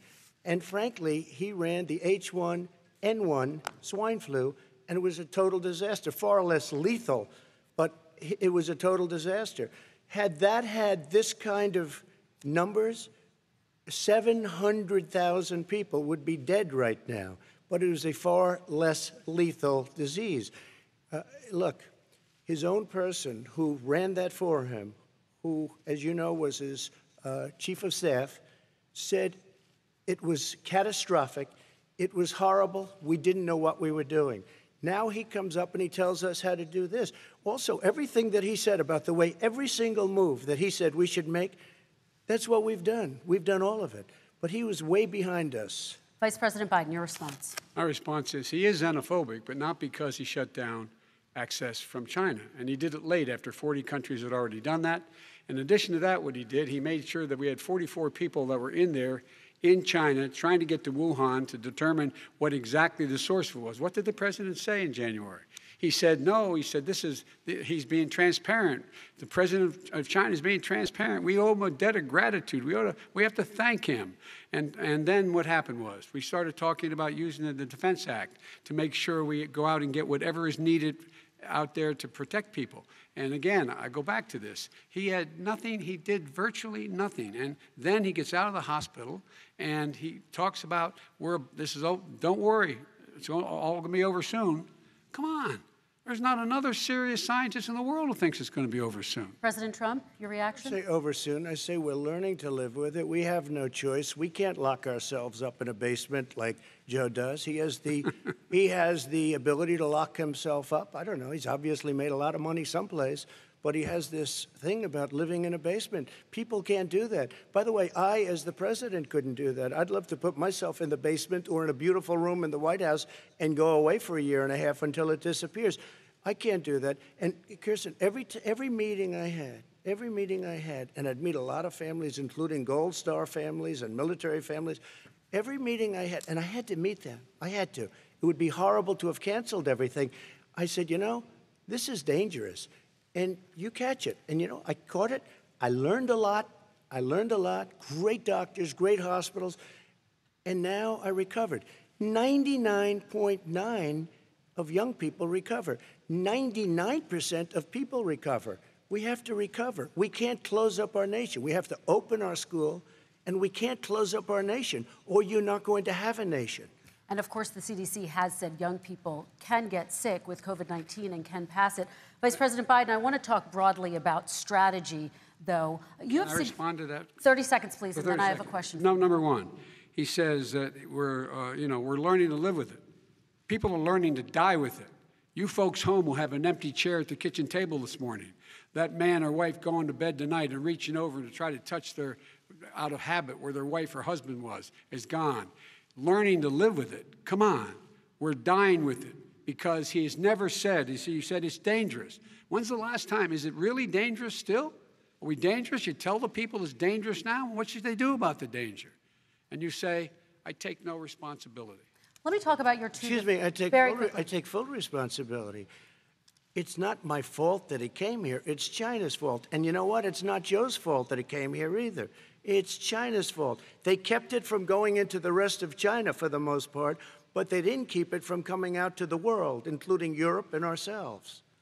Vice President Biden. The fact is that when we knew it was coming, when it hit, what happened? What did the president say? He said, don't worry, it's going to go away. Be gone by Easter. Don't worry. The warm weather. Don't worry. Maybe inject bleach. He said he was kidding when he said that, but a lot of people thought it was serious. A whole range of things the president has said. Even today, he thinks we are in control. We're about to lose 200,000 more people. President Trump. Look, perhaps just to finish this, I was kidding on that, but just to finish this, when I closed, he said I shouldn't have closed. And that went on for months. Nancy Pelosi said the same thing. She was dancing on the streets in Chinatown in San Francisco. But when I closed, he said, this is a terrible thing, you're xenophobic. I think he called me racist even, and because I was closing it to China. Now he says I should have closed it earlier. It just, Joe, it doesn't work. I didn't say either of those things. You certainly did. You certainly did. I talked about his xenophobia in a different context. It wasn't about closing the border to Chinese coming to the United States. All right, I want to talk about both of your different strategies to handling this. He thought this. I shouldn't have closed the border. Well, that's obvious. Do you want to respond to that quickly, Vice President No. Biden? Okay. Let's talk about your different strategies toward dealing with this. Mr. Vice President, you suggested you would support new shutdowns if scientists recommended it. What do you say to Americans who are fearful that the cost of shutdowns, the impact on the economy, the higher rates of hunger, depression, domestic and substance abuse outweighs the risk of exposure to the virus? What I would say is I'm going to shut down the virus, not the country. It's his ineptitude that caused the country to have to shut down in large part. Why businesses have gone under, why schools are closed, why so many people have lost their living, and why they're concerned. Those other concerns are real. That's why he should have been, instead of in a sand trap in his golf course, he should have been negotiating with Nancy Pelosi and the rest of the Democrats and Republicans about what to do about the acts they were passing for billions of dollars to make sure people had the capacity. But you haven't ruled out more shutdowns. Well, no, I'm not shutting down the nation, but there are, look, you need standards. The standard is if you have a reproduction rate in a community that's above a certain level, everybody says, slow up, more social distancing, do not open bars and do not open gymnasiums, do not open until you get this under control, under more control. But when you do open, give the people the capacity to be able to open and have the capacity to do it safely. For example, schools. Schools, they need a lot of money to open. They need to deal with ventilation systems. They need to deal with smaller classes, more teachers, more pods. And he's refused to support that money, or at least up to now. Let's talk about schools. President Trump, I think we have to respond, if I might. Please, and then I have a follow-up. Thank you, and I appreciate that. Look, all he does is talk about shutdowns, but forget about him. His Democrat governors, Cuomo in New York, you look at what's going on in California, you look at Pennsylvania, North Carolina, Democrats all, they're shut down so tight, and they're dying. They're dying. And he supports all these people. All he talks about is shutdowns. No, we're not going to shut down, and we have to open our schools. And it's like, as an example, I have a young son. He also tested positive. By the time I spoke to the doctor the second time, he was fine. It just went away. Young people, I guess it's their immune system. Let me follow up with you, President Trump. You've demanded schools open in person and insist they can do it safely. But just yesterday, Boston became the latest city to move its public school system entirely online after a coronavirus spike. What is your message to parents who worry that sending their children to school will endanger not only their kids, but also their teachers and families? I want to open the schools. The transmittal rate to the teachers is very small, but I want to open the schools. We have to open our country. We're not going to have a country. You can't do this. We can't keep this country closed. This is a massive country with a massive economy. People are losing their jobs. They're committing suicide. There's depression, alcohol, drugs at a level that nobody's ever seen before. There's abuse, tremendous abuse. We have to open our country. You know, I've said it often. The cure cannot be worse than the problem itself. And that's what's happening. And he wants to close down. He'll close down the country if one person in our massive bureaucracy says we should close it down. Vice President Biden, your response. Simply not true. We ought to be able to walk and chew gum at the same time. We ought to be able to safely open, but they need resources to open.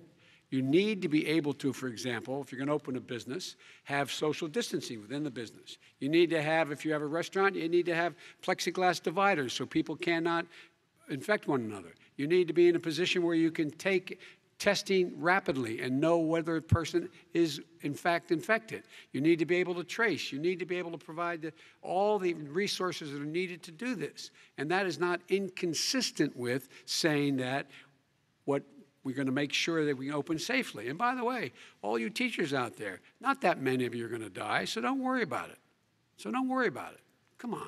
President Trump, let me follow up with you quickly. By the way, I will say this. If you go and look at what's happened to New York, it's a ghost town. It's a ghost town. And when you talk about plexiglass, these are restaurants that are dying. These are businesses with no money. Putting a plexiglass is unbelievably expensive, and it's not the answer. I mean, you're going to sit there in a cubicle wrapped around with plastic. These are businesses that are dying, Joe. You can't do that to people. You just can't. Take a look at New York and what's happened to my wonderful city for so many years. I loved it. It was vibrant. It's dying. Everyone's leaving New York. Take a look at what New York has done in terms of turning the curve down in terms of the number of people dying. And I don't look at this in terms of the way he does. Blue states and red states. They're all the United States. And look at the states that are having such a spike in the coronavirus. They're the red states. They're the states in the Midwest. They're the states in the upper Midwest. That's where the spike is occurring significantly. But they're all Americans. They're all Americans. And what we have to do is say, wear these masks, number one. Make sure we get the help that the businesses need that has money's already been passed to do that. It's been out there since the beginning of the summer, and nothing's happened. Kristen, New York has lost more than 40,000 people, 11,000 people in nursing homes. President Trump, what about... When you say spike, take a look at what's happening in Pennsylvania, where they've had it closed. Take a look at what's happening with your friend in Michigan, where her husband's the only one allowed to do anything. It's been like a prison. Now it was just ruled unconstitutional. Take a look at North Carolina. They're having spikes, and they've been closed. And they're getting killed financially. We can't let that happen, Joe. You can't let that happen. We have to open up. And we understand the disease. We have to protect our seniors. We have to protect our elderly. We have to protect especially our seniors with heart problems and diabetes problems, and we will protect them. We have the best testing in the world by far. That's why we have so many cases. Let me follow up with you before we move on to our next section. President Trump, this week you called Dr. Anthony Fauci, the nation's best-known infectious disease expert, quote, a disaster. You described him and other medical experts as, quote, idiots. If you're not listening to them, who are you listening to as you fight this? I'm listening to all of them, including Anthony. I get along very well with Anthony. But he did say, don't wear masks. He did say, as you know, this is not going to be a problem. I think he's a Democrat, but that's okay. He said this is not going to be a problem. We are not going to have a problem at all. When Joe says that, I said, Anthony Fauci said, and others, and many others, and I'm not knocking him a lot. Nobody knew. Look, nobody knew what this thing was. Nobody knew where it was coming from, what it was. We've learned a lot. But Anthony said, don't wear masks. Now he wants to wear masks. Anthony also said, if you look back, exact words, here's his exact words. This is no problem. This is going to go away soon. So he's allowed to make mistakes. He happens to be a good person. Vice President Biden, your response quickly, and then we're going to move on to the next section. My response is that think about what the president knew in January and didn't tell the American people. He was told this was a serious virus that spread in the air, and it was much worse than the flu. He went on record and said to one of your colleagues, recorded, that in fact he knew how dangerous it was, but he didn't want to tell us. He didn't want to tell us because he didn't want us to panic. He didn't want us, Americans don't panic. He panicked. But guess what? In the meantime, we found out in the New York Times the other day that, in fact, his folks went to Wall Street and said this is a really dangerous thing. And a memo out of that meeting, not from his administration, but from some of the brokers, said sell short because we got to get moving. It's a dangerous problem. Well, this is I'm going to give you 30 seconds to respond, and then we're going to move on. The Wall Street one, I don't know. Somebody went to Wall Street. You're the one that takes all the money from Wall Street. I don't take it. You have raised a lot of money, tremendous amounts of money. And every time you raise money, deals are made, Joe. I could raise so much more money. As president and as somebody that knows most of those people, I could call the heads of Wall Street, the heads of every company in America. I would blow away every record, but I don't want to do that because it puts me in a bad position. And then you bring up Wall Street. You shouldn't be bringing up Wall Street because you're the one that takes the money from Wall Street, not me. I could blow away your records that, like you wouldn't believe. We don't need money. We have plenty of money. In fact, we beat Hillary Clinton with a tiny fraction of the money that she was able to. All right, gentlemen, we're going to move on. Don't tell me about Wall Street. Average contribution, $43. All right, we're going to move on to our next section, which is national security. And I do want to start with the security of our elections and some breaking news from overnight. Just last night, top intelligence officials confirmed again that both Russia and Iran are working to influence this election. Both countries have obtained U.S. voter registration information, these officials say, and Iran sent intimidating messages to Florida voters. This question goes to you, Mr. Vice President. What would you do to put an end to this threat? You have 2 minutes uninterrupted. I made it clear, and I ask everyone else to take the pledge. I made it clear that any country, no matter who it is, that interferes in American elections will pay a price. They will pay a price. And it's been overwhelmingly clear this election, I won't even get into the last one, this election, that Russia has been involved, China has been involved to some degree, and now we learn that Iran is involved. They will pay a price if I'm elected. They're interfering with American sovereignty. That's what's going on right now. They're interfering with American sovereignty. And to the best of my knowledge, I don't think the president said anything to Putin about it. I don't think he's stalking them a lot. I don't think he said a word. I don't know why he hadn't said a word to Putin about it. And I don't know what he has recently said, if anything, to the Iranians. My guess is he'd probably be more outspoken with regard to the Iranians. But the point is this, folks. We are in a situation where we have foreign countries trying to interfere in the outcome of our election. His own national security advisor told him that what is happening with his buddy, I will. His buddy, Rudy Giuliani, he's being used as a Russian pawn. He's being fed information that is Russian, that is not true.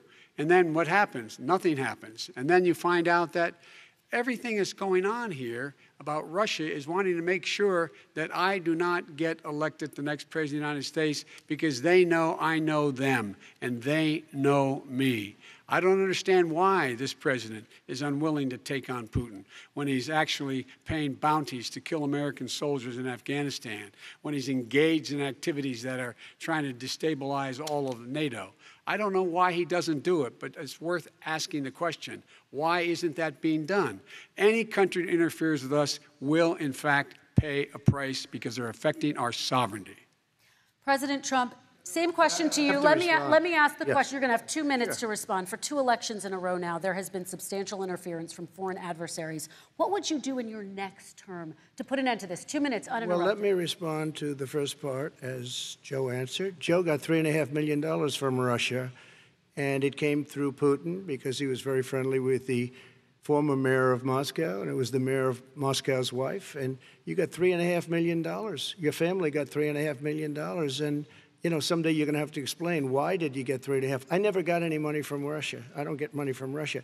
Now, about your thing last night, I knew all about that. And through John Ratcliffe, who is fantastic, DNI, he said, the one thing that's common to both of them, they both want you to lose, because there has been nobody tougher to Russia.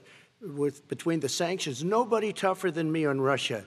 Between the sanctions, between all of what I've done with NATO, you know, I've got the NATO countries to put up an extra $130 billion, going to $420 billion a year.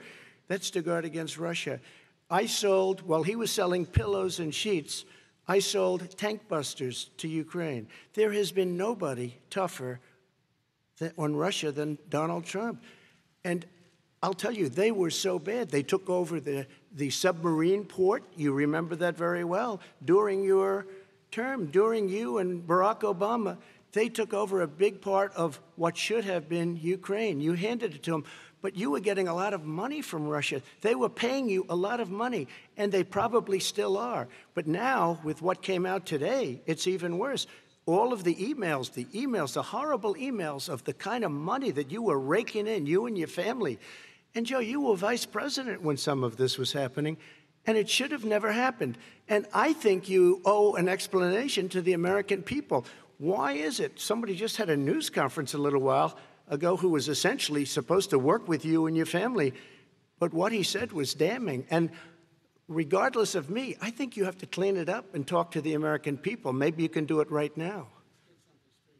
Vice President Biden, you may respond in 30 seconds. And then I do want to follow up on the election security. I have not taken a penny from any foreign source ever in my life. We learned that this president paid 50 times the tax in China, has a secret bank account with China, does business in China, and in fact is talking about me taking money. I have not taken a single penny from any country whatsoever, ever, number one. Number two, this is a president, I have released all of my tax returns, 22 years. Go look at them. 22 years of my tax return. You have not released a single solitary year of your tax return. What are you hiding? Why are you unwilling? The foreign countries are paying you a lot. Russia's paying you a lot. China's paying you a lot. And your hotels and all your businesses all around the country, all around the world. And China's building a new road to a new a golf course you have overseas. So what's going on here? Why don't release your tax return or stop talking about corruption? President Trump, your response. First of all, I called my accountants under audit. I'm going to release them as soon as we can. I want to do it, and it'll show how successful, how great this company is. But much more importantly than that, people were saying $750. I asked them a week ago, I said, what did I pay? They said, sir, you prepaid tens of millions of dollars. I prepaid my tax. Tens over the last number of years. Tens of millions of dollars I prepaid because at some point they think it's an estimate. They think I may have to pay tax. So I already prepaid it. Nobody told me that. Did your accountant tell you when you that. released Excuse them? me. And it wasn't written whenever they write this. They keep talking about $750, which I think is a filing fee. But let me just tell you, I prepaid millions and millions of dollars in taxes, number one. Number two, I don't make money from China. You do. I don't make money from Ukraine. You do. I don't make money from Russia. You made $3.5 million, Joe, and your son gave you. They even have a statement that we have to give 10% to the big man. You're the big man, I think. I don't know. Maybe you're not, but you're the big man, I think. Your son said we have to give 10% to the big man. Joe, what's that all about? It's terrible. All right, gentlemen, I want to ask you both some questions about all of this. I'm going to let you both respond very quickly. You just said you spoke to your accountant about potentially releasing your taxes. Did he tell you when you can release them? Do you have a deadline for when you're going to release them to the American people? I get treated worse than the Tea Party got treated. Because I have a lot of people in there, deep down in the IRS, they treat me horribly. We made a deal, it was all settled until I decide to run for president. I get treated very badly by the IRS, very unfairly. But we had a deal all done. As soon as we're completed with the deal, I want to release it. But I have paid millions and millions of dollars, and it's worse than paying. I paid in advance. It's called prepaying your taxes. I paid in advance. I want to ask you both about questions regarding your potential foreign entanglements and questions that have been raised to give you both a chance to talk about this more broadly. Respond very quickly, and then I'll get to my question. Why did he's been saying this for 4 years? Show us. Just show us. Stop playing around. You've been saying for 4 years you're going to release your taxes. Nobody knows it, Mr. President. What they do know is you're not paying your taxes, or you're paying taxes that are so low. When last time he said what he paid, he said, I only pay that little because I'm smart. I know how to game the system. Come on. Come on, folks. Very quickly, President Trump, and then I want to get to two questions to both of you on this. I was put through a phony witch hunt for 3 years. It started before I even got elected. They spied on my campaign. No president should ever have to go through what I went through. Let me just say this. Mueller and 18 angry Democrats and FBI agents all over the place spent $48 million. They went through everything I had, including my tax returns, and they found absolutely no collusion and nothing wrong. $48 million. I guarantee you, if I spent $1 million on you, Joe, I could find plenty wrong. Because the kind of things that you've done and the kind of monies that your family has taken, I mean, your brother made money in Iraq, millions of dollars. Your other brother made a fortune, and it's all through you, Joe. And they say you get some of it, and you do live very well. You have houses all over the place. You live very well. All right, gentlemen, let me just ask some questions about all of this broadly. Vice President Biden, there have been questions about the work your son has done in China and for a Ukrainian energy company when you were vice president. In retrospect, was anything about those relationships inappropriate or unethical? Nothing was unethical. Here's what the deal. With regard to Ukraine, we had this whole question about whether or not, because he was on the board, I later learned of a Burisma, a company, that somehow I had done something wrong. Yet every single solitary person, when he was going through his impeachment, testifying under oath who worked for him, said, I did my job impeccably. I carried out U.S. policy. Not one single solitary thing was out of line.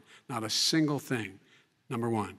Number two, the guy who got in trouble in Ukraine was this guy trying to bribe the Ukrainian government to say something negative about me, which they would not do and did not do because it never, ever, ever happened. My son has not made money in terms of this thing about, what are you talking about, China. I have not had, the only guy made money from China is this guy. He's the only one. Nobody else has made money from China. President Trump, let me ask my question to you. But could I just one thing? Very quickly. His son didn't have a job for a long time, was sadly no longer in the military service. I won't get into that. And he didn't have a job. As soon as he became vice president, Burisma, not the best reputation in the world. I hear they paid him $183,000 a month. Listen to this. $183,000, and they gave him a $3 million upfront payment. All right. And he had no energy. I'm going to let the Vice President respond to that quickly, and then dishonest. I need to get to a question to you. Very no quickly. Basis for that. Everybody investigated that. No one said anything he did was wrong in Ukraine. Okay, President Trump, this is for you. Since you took office, you've never divested from your business. You've personally promoted your properties abroad. A report this week, which was referenced, does indicate that your company has a bank account in China. So how can voters know that you don't have any foreign conflicts of interest? I have many bank accounts, and they're all listed, and they're all over the place. I mean, I was a businessman doing business. The bank account you're referring to, which is everybody knows about it, it's listed. The bank account was in 2013. That's what it was. It was opened it was closed in 2015, I believe. And then I decided, because I was thinking about doing a deal in China, like millions of other people. I was thinking about it, and I decided I'm not going to do it. Didn't like it. I decided not to do it. Had an account open, and I closed it. Okay. Excuse me. And then, unlike him, where he's vice president and he does business, I then decided to run for president after that. That was before. So I closed it before I even ran for president, let alone became president. Big difference. He is the vice president of the United States, and his son, his brother, and his other brother are getting rich. They're like a vacuum cleaner. They're sucking up money every President Trump, place he thank goes. you. We do need to move on. I do want to ask you, Vice President Biden, about China. Let's talk about China more broadly. There have, of course, President Trump has said that they should pay for not being fully transparent in regards to the coronavirus. If you were president, would you make China pay? And please be specific. What would that look like? What I'd make China do is play by the international rules, not like he has done. He has caused the deficit of China to go up, not down, with China, up, not down. We are making sure that in order to do business in China, you have to give all your intellectual property. You have to have a partner in China. It's 51%. We would not do that at all, number one. Number two, we're in a situation where China would have to play by the rules internationally as well. When I met with Xi, when I was still vice president, he said we're setting up air identification zones in the South China Sea. You can't fly through them. I said we're going to fly through them. We just flew B-52, B-1 bombers through it. We're not going to pay attention. They have to play by the rules. And what's he do? He embraces guys like the thugs like in North Korea and the Chinese president and Putin and others, and he pokes his finger in the eye of all of our friends, all of our allies. We make up we're 25% of the world's economy. We need to be having the rest of our friends with us saying to China, these are the rules. You play by them or you're going to pay the price for not paying by them economically. That's the way I will run it, and that's what we did in upholding steel tariffs and a range of other things when we were president and vice president. All right, let's talk about North Korea. Excuse me, no, I have to respond to that. Okay. Very quickly, and then we're going to move on to North Korea. With $1.5 billion from China to manage after spending 10 minutes in office and being in Air Force Two, number one. Number two, there's a very strong email talking about your family wanting to make $10 million a year for introductions. President Trump, on China policy, though, what specifically are you going to do? What specifically are you going to do to make China pay? You've said you're going to make them pay. First of all, China is paying. They're paying billions and billions of dollars. I just gave $28 billion. New sanctions? I just gave $28 billion to our farmers. Taxpayers' money. It's what? Taxpayers' money. Didn't come from China. China. You know the taxpayer is, it's called China. China paid $28 billion, and you know what they did to pay it, Joe? They devalued their currency, and they also paid up. And you know who got the money? Our farmers, our great farmers, because they were targeted. You never charged them anything. Also, I charged them 25% on dumped steel because they were killing our steel industry. We were not going to have a steel industry. Okay. And now we have a steel industry. Okay, Vice President Biden, your response, please. My response is, look, this isn't about, there's a reason why he's bringing up all this malarkey. There's a reason for it. He doesn't want to talk about the substantive issues. It's not about his family and my family. It's about your family. And your family's hurting badly. If you're making less than, if you're a middle-class family, you're getting hurt badly right now. You're sitting at the kitchen table this morning deciding, well, we can't get new tires, they're bald because we have to wait another month or so. Or are we going to be able to pay the mortgage? Or who's going to tell her she can't go back to community college? They're the decisions you're making in the middle-class families like I grew up in Scranton and Claymont. They're in trouble. We should be talking about your families, but that's the last thing he wants to talk about. I want to talk about North Korea. I do want to turn to 10 seconds, Mr. President. 10 seconds. That's a typical political statement. Let's get off this China thing, and then he looks, the family, around the table, everything. Just a typical politician when I see that. Let's talk about North Korea. I'm not a typical politician. Okay, that's why I got elected. Let's get off the subject of China. Let's talk sitting around the table. All right. Come on, Joe, you can do better. We're going to talk about North Korea now. President Trump, you've met with North Korean leader Kim Jong-un 3 times. You've talked about your beautiful letters with him. You've touted the fact that there hasn't been a war or a long-range missile test. And yet North Korea recently rolled out its biggest ever intercontinental ballistic missile and continues to develop its nuclear arsenal. Do you see that as a betrayal of the relationship you forged? Just 30 seconds here because we need to get on to the next. So when I met with Barack Obama, we sat in the White House. right at the beginning, had a great conversation. It was supposed to be 15 minutes, and it was well over an hour. He said the biggest problem we have with North Korea. He indicated we will be in a war with North Korea. Guess what? It would be a nuclear war, and he does have plenty of nuclear capability. In the meantime, I have a very good relationship with him. Different kind of a guy, but he probably thinks the same thing about me. We have a different kind of a relationship. We have a very good relationship, and there's no war. And you know, about 2 months ago, he broke into a certain area. They said, oh, there's going to be trouble. I said, no, they're not, because he's not going to do that. And I was right. Look, instead of being in a war where millions of people, Seoul, you know, is 25 miles away, millions and millions, 32 million people in Seoul. Millions of people would be dead right now. President we Trump, don't have that's a war, 30 and seconds. I have a good Thank relationship. you. Vice President Biden, to you, North Korea conducted 4 nuclear tests under the Obama administration. Why do you think you would be able to rein in this persistent threat? Because I'd make it clear, which we were making clear to China, they had to be part of the deal. Because here's the I made it clear, and as a spokesperson of the administration when I went to China, that they said, why are you moving your missile defense up so close? Why are you moving more forces here? Why are you continuing to do military maneuvers with South Korea? I said, because North Korea is a problem, and we're going to continue to do it so we can control them. We're going to make sure we can control them and make sure they cannot hurt us. And so if you want to do something about it, step up and help. If not, it's going to continue. What has he done? He's legitimized North Korea. He's talked about his good buddy, who's a thug, and he talks about how we're better off. And they have much more capable missiles, able to reach U.S. territory much more easily than ever did before. Let me follow up with you, Vice President Biden. You've said you wouldn't meet with Kim Jong-un without preconditions. Are there any conditions under which you would meet with him? On the condition that he would agree that he would be drawing down his nuclear capacity to get that the Korean Peninsula should be a nuclear-free zone. All right, let's move on to American families. Kristen, they tried Very to quickly, meet with 10 him. seconds, President. They tried to meet with him. He wouldn't do it. He didn't like Obama. He didn't like him. He wouldn't do it. Okay, I got to give him a chance to respond to that before we move on. And that's okay.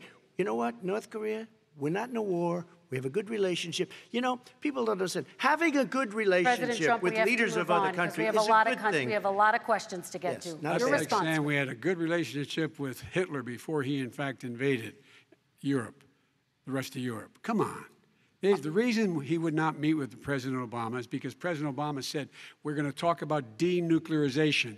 We're not going to legitimize you, and we're going to continue to put stronger and stronger sanctions on you. That's why he wouldn't meet with us. All right, and it didn't happen. Let's move on and talk about American families. He left me a mess, Kristen. President Trump, okay, we do need to move on. They left me a mess. North Korea was a mess. And in fact, if you remember the first 2 or 3 months, there was a very dangerous period in my first 3 months before we sort of worked things out a little bit. Okay. There was a they left us a mess. And Obama would be, I think, the first to say it was the single biggest problem he thought that our country had. Okay, let's move on to American families and the economy. One of the issues that's most important to them is health care, as you both know. Today, there was a key vote on a new Supreme Court Justice, Amy Coney Barrett, and health care is at the center of her confirmation fight. Over 20 million Americans get their health insurance through the Affordable Care Act. It's headed to the Supreme Court, and your administration, Mr. President, is advocating for the court to overturn it. If the Supreme Court does overturn that law, those 20 million Americans could lose their health insurance almost overnight. So what would you do if those people have their health insurance taken away? You have 2 minutes uninterrupted. Sure. First of all, I've already done something that nobody thought was possible. Through the legislature, I terminated the individual mandate. That is the worst part of Obamacare, as we call it. The individual mandate where you have to pay a fortune for the privilege of not having to pay for bad health insurance. I terminated. It's gone. Now it's in court because Obamacare is no good. But then I made a decision. Run it as well as you can to my people, great people. Run it as well as you can. I could have gone the other route and made everybody very unhappy. They ran it. Premiums are down. Everything's down. Here's the problem. No matter how well you run it, it's no good. What we'd like to do is terminate it. We have the individual mandate done. I don't know that it's going to work. If we don't win, we will have to run it, and we'll have Obamacare, but it'll be better run. But it no longer is Obamacare, because without the individual mandate, it's much different. Pre-existing conditions will always stay. What I would like to do is a much better health care, much better, will always protect people with pre-existing. So I'd like to terminate Obamacare, come up with a brand new, beautiful health care. The Democrats will do it because there'll be tremendous pressure on them, and we might even have the House by that time, and I think we're going to win the House, okay? You'll see, but I think we're going to win the House. But come up with a better health care, always protecting people with pre-existing conditions. And one thing very important, we have 180 million people out there that have great private health care. Far more than we're talking about with Obamacare. Joe Biden is going to terminate all of those policies. These are people that love their health care, people that have been successful, middle-income people, been successful. They have 180 million plans, 180 million people, families, under what he wants to do, which will basically be socialized medicine. He won't even have a choice. They want to terminate 180 million plans. We have done an incredible job on health care, and we're going to do even better. Okay, Vice President Biden, yes, this is for you. Your health care plan calls for building on Obamacare. So my question is, what is your plan if the law is ruled unconstitutional by the Supreme Court? You have 2 minutes uninterrupted. What I'm going to do is pass Obamacare with a public option.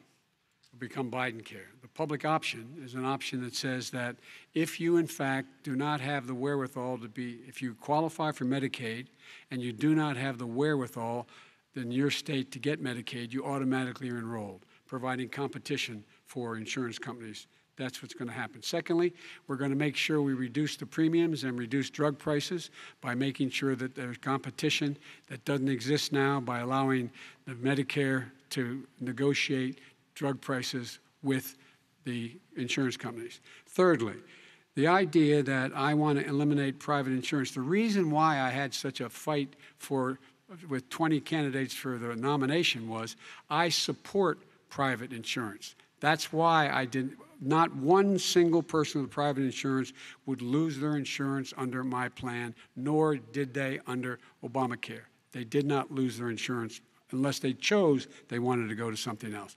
Lastly, we're going to make sure we're in a situation that we actually protect pre-existing. There's no way he can protect pre-existing conditions. None, zero. You can't do it in the ether. He's been talking about this for a long time. He's never come up with a plan. I guess we're going to get the pre-existing condition plan the same time we get the infrastructure plan that we've been waiting since 17, 18, 19, and 20. The fact, I still have a few more minutes. I know you're getting anxious.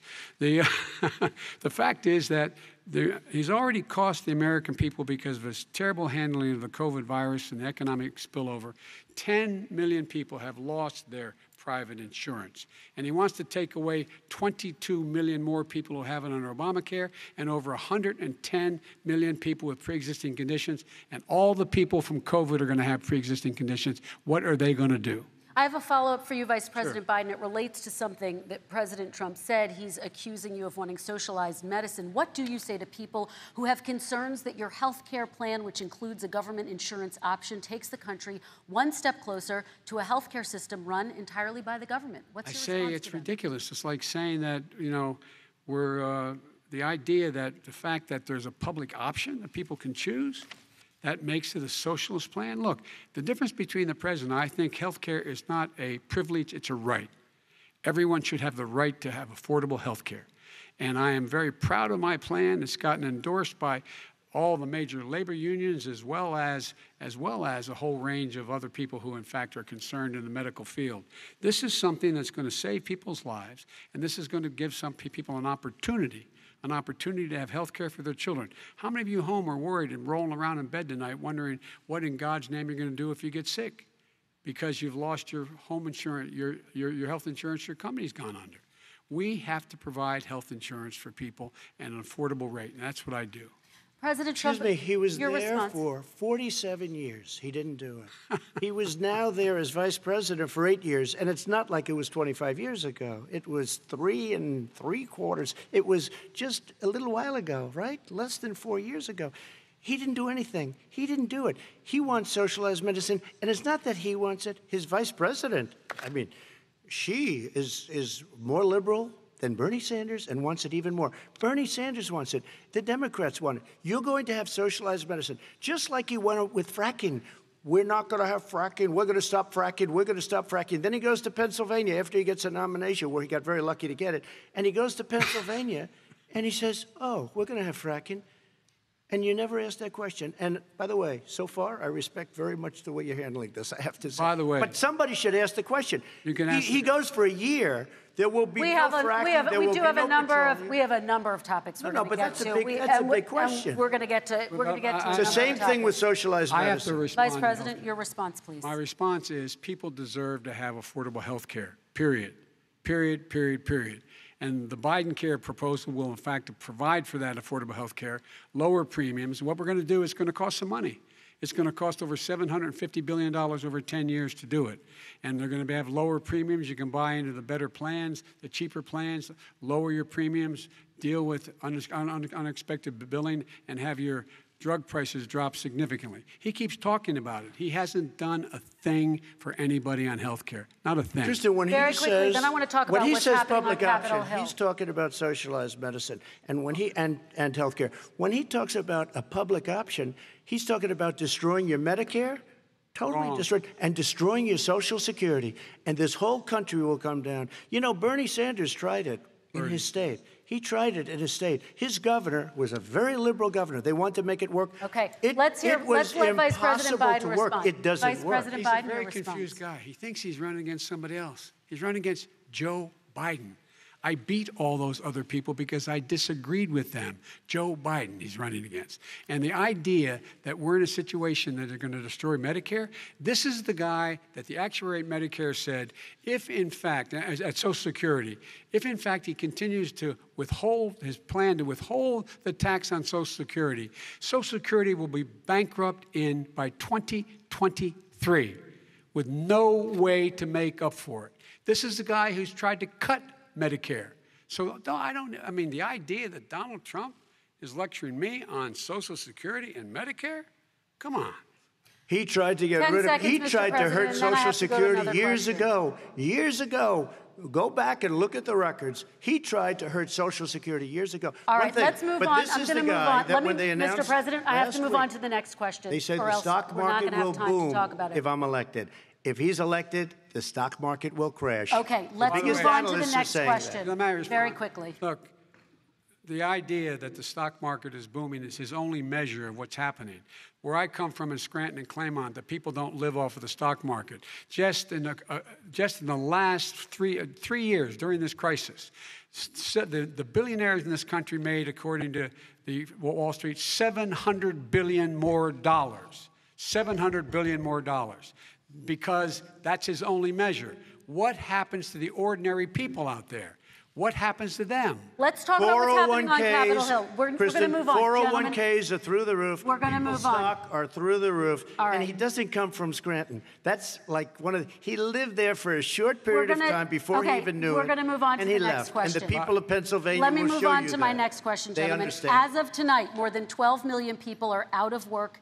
And as of tonight, 8 million more Americans have fallen into poverty, and more families are going hungry every day. Those hit hardest are women and people of color. They see Washington fighting over a relief bill. Mr. President, why haven't you been able to get them the help they need? 30 seconds here. Because Nancy Pelosi doesn't want to approve it. I do. But you're the president. I do, but I still have to get. Unfortunately, that's one of the reasons I think we're going to take over the House, because of her. Nancy Pelosi doesn't want to approve anything because she'd love to have some victories on a date called November 3rd. Nancy Pelosi does not want to approve it. We are ready, willing, and able to do something. Don't forget, we've already approved 3 plans, and it's gone through, including the Democrats, in all fairness. This one she doesn't want. It's near the election because she thinks it helps her politically. I think it hurts her politically. All right, Mr. Vice President. You know, the Republican leader in the United States Senate said he can't pass it. He will not be able to pass it. He does not have Republican votes. Why isn't he talking to his Republican friends? Let me follow up with you, Vice President If we made a Biden, deal, because the Republicans let me will ask pass Vice it. President Biden a question. You are the leader of the Democratic Party. Why have you not pushed the Democrats to get a deal for the American people? Well, I have, and they have pushed it. Look, they passed this act all the way back in the beginning of the summer. This is like it's not new. It's been out there. This HEROES Act has been sitting there. And look at what's happening. When I was in charge of the Recovery Act with $800 billion, I was able to get $145 billion to local communities that have to balance their budgets and states that have to balance their budgets, so they didn't have to fire firefighters, teachers, first responders, law enforcement officers, so they could keep their cities and counties running. He will not support that. They have not done a thing for them. And Mitch McConnell said, let them go bankrupt. Let them go bankrupt. Come on. What's the matter with these guys? The bill that was passed in the House was a bailout of badly run, high-crime, Democrat, all run by Democrats, cities and states. It was a way of getting a lot of money, billions and billions of dollars to these states. It was also a way of getting a lot of money from our people's pockets to people that come into our country illegally.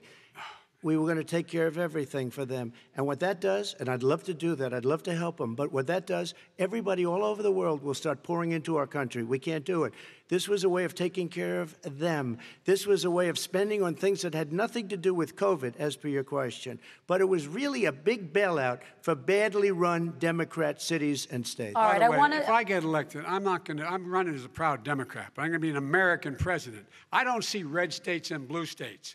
What I see is American, United States. And folks, every single state out there finds themselves in trouble. They're going to start laying off, whether they're red or blue, cops, firefighters, first responders, teachers, because they have to balance their budget. And the founders were smart. They allowed the federal government to deficit spend to compensate for the United States of America. I want to talk about the minimum wage, gentlemen. Mr. Vice President, we are talking a lot about struggling small businesses and business owners these days.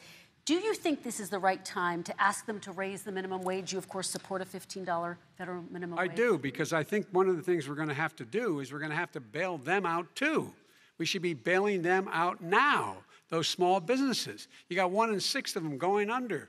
They're not going to be able to make it back. They passed a package that allows us to be able to call PPP. Money is supposed to go to help them do everything from organize how they can deal with their businesses being open safely. Schools, how they can make classrooms smaller, how they can hire more teachers, how they can put ventilation systems in. They need the help. The businesses as well as the schools need the help. But these guys will not help them. Is not giving them any of the money. We are going to move on to immigration, one thing very but I quickly, want he to get said we your have reaction. to help our small businesses by raising the minimum wage. That's not helping. I think it should be a state option.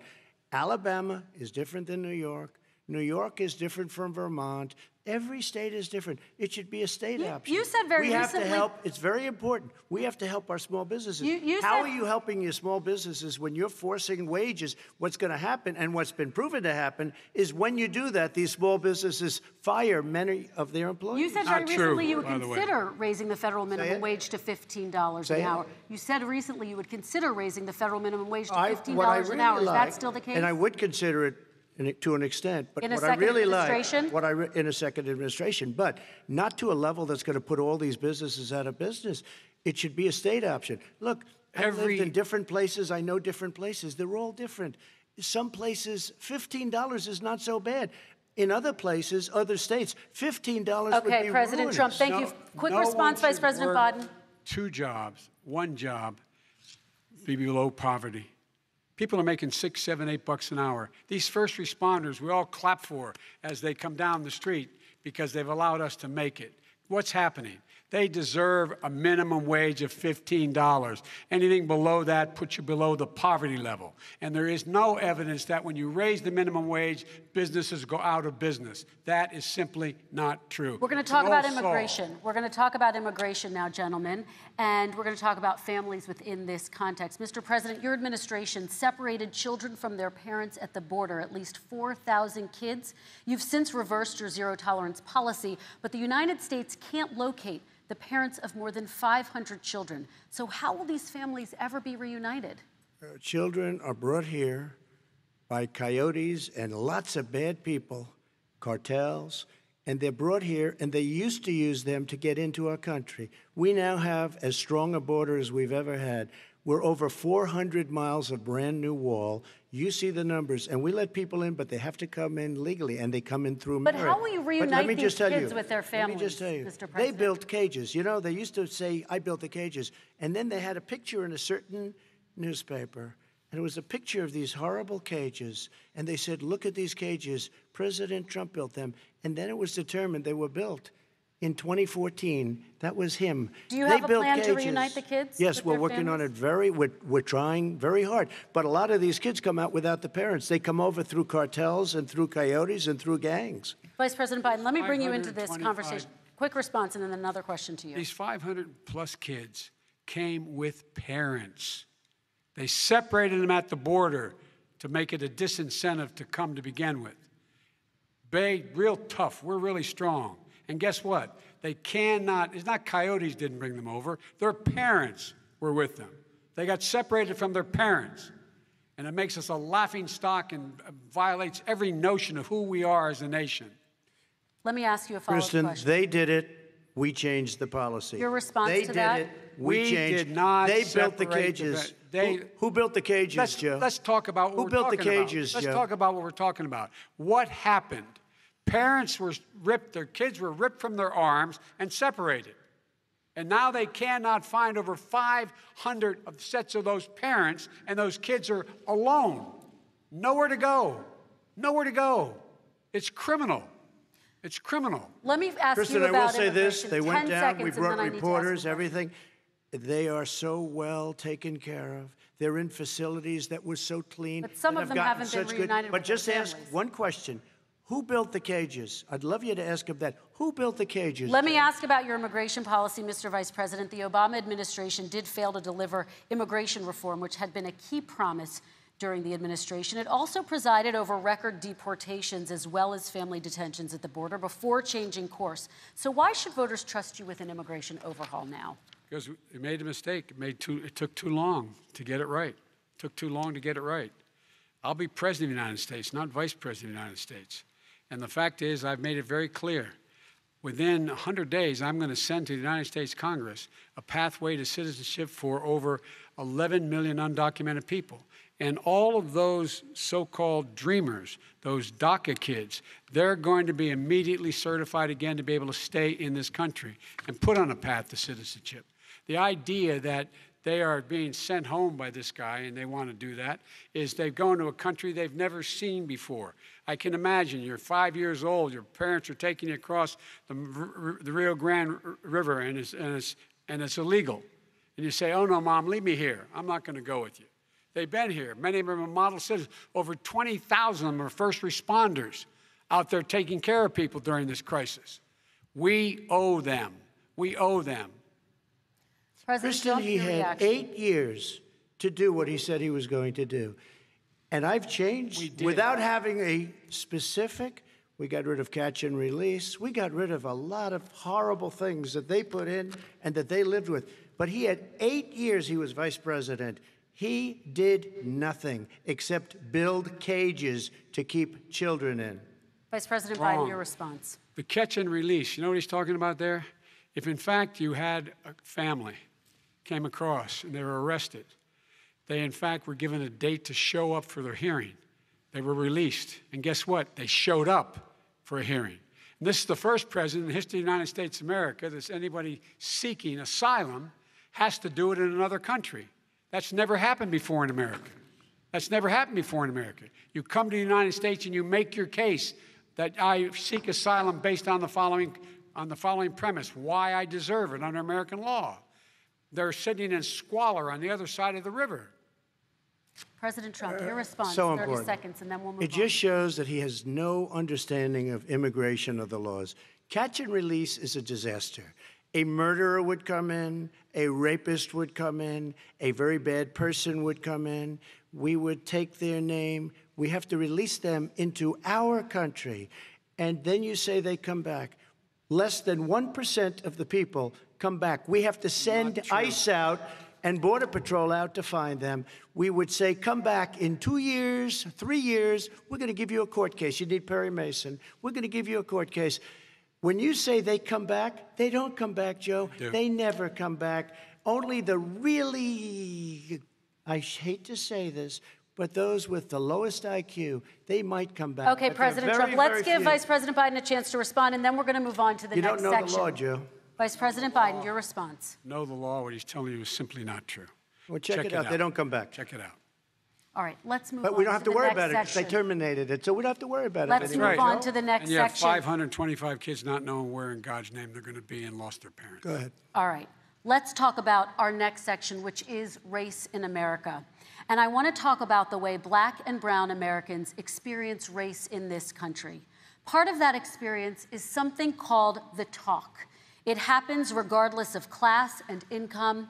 Parents who feel they have no choice but to prepare their children for the chance that they could be targeted, including by the police, for no reason other than the color of their skin.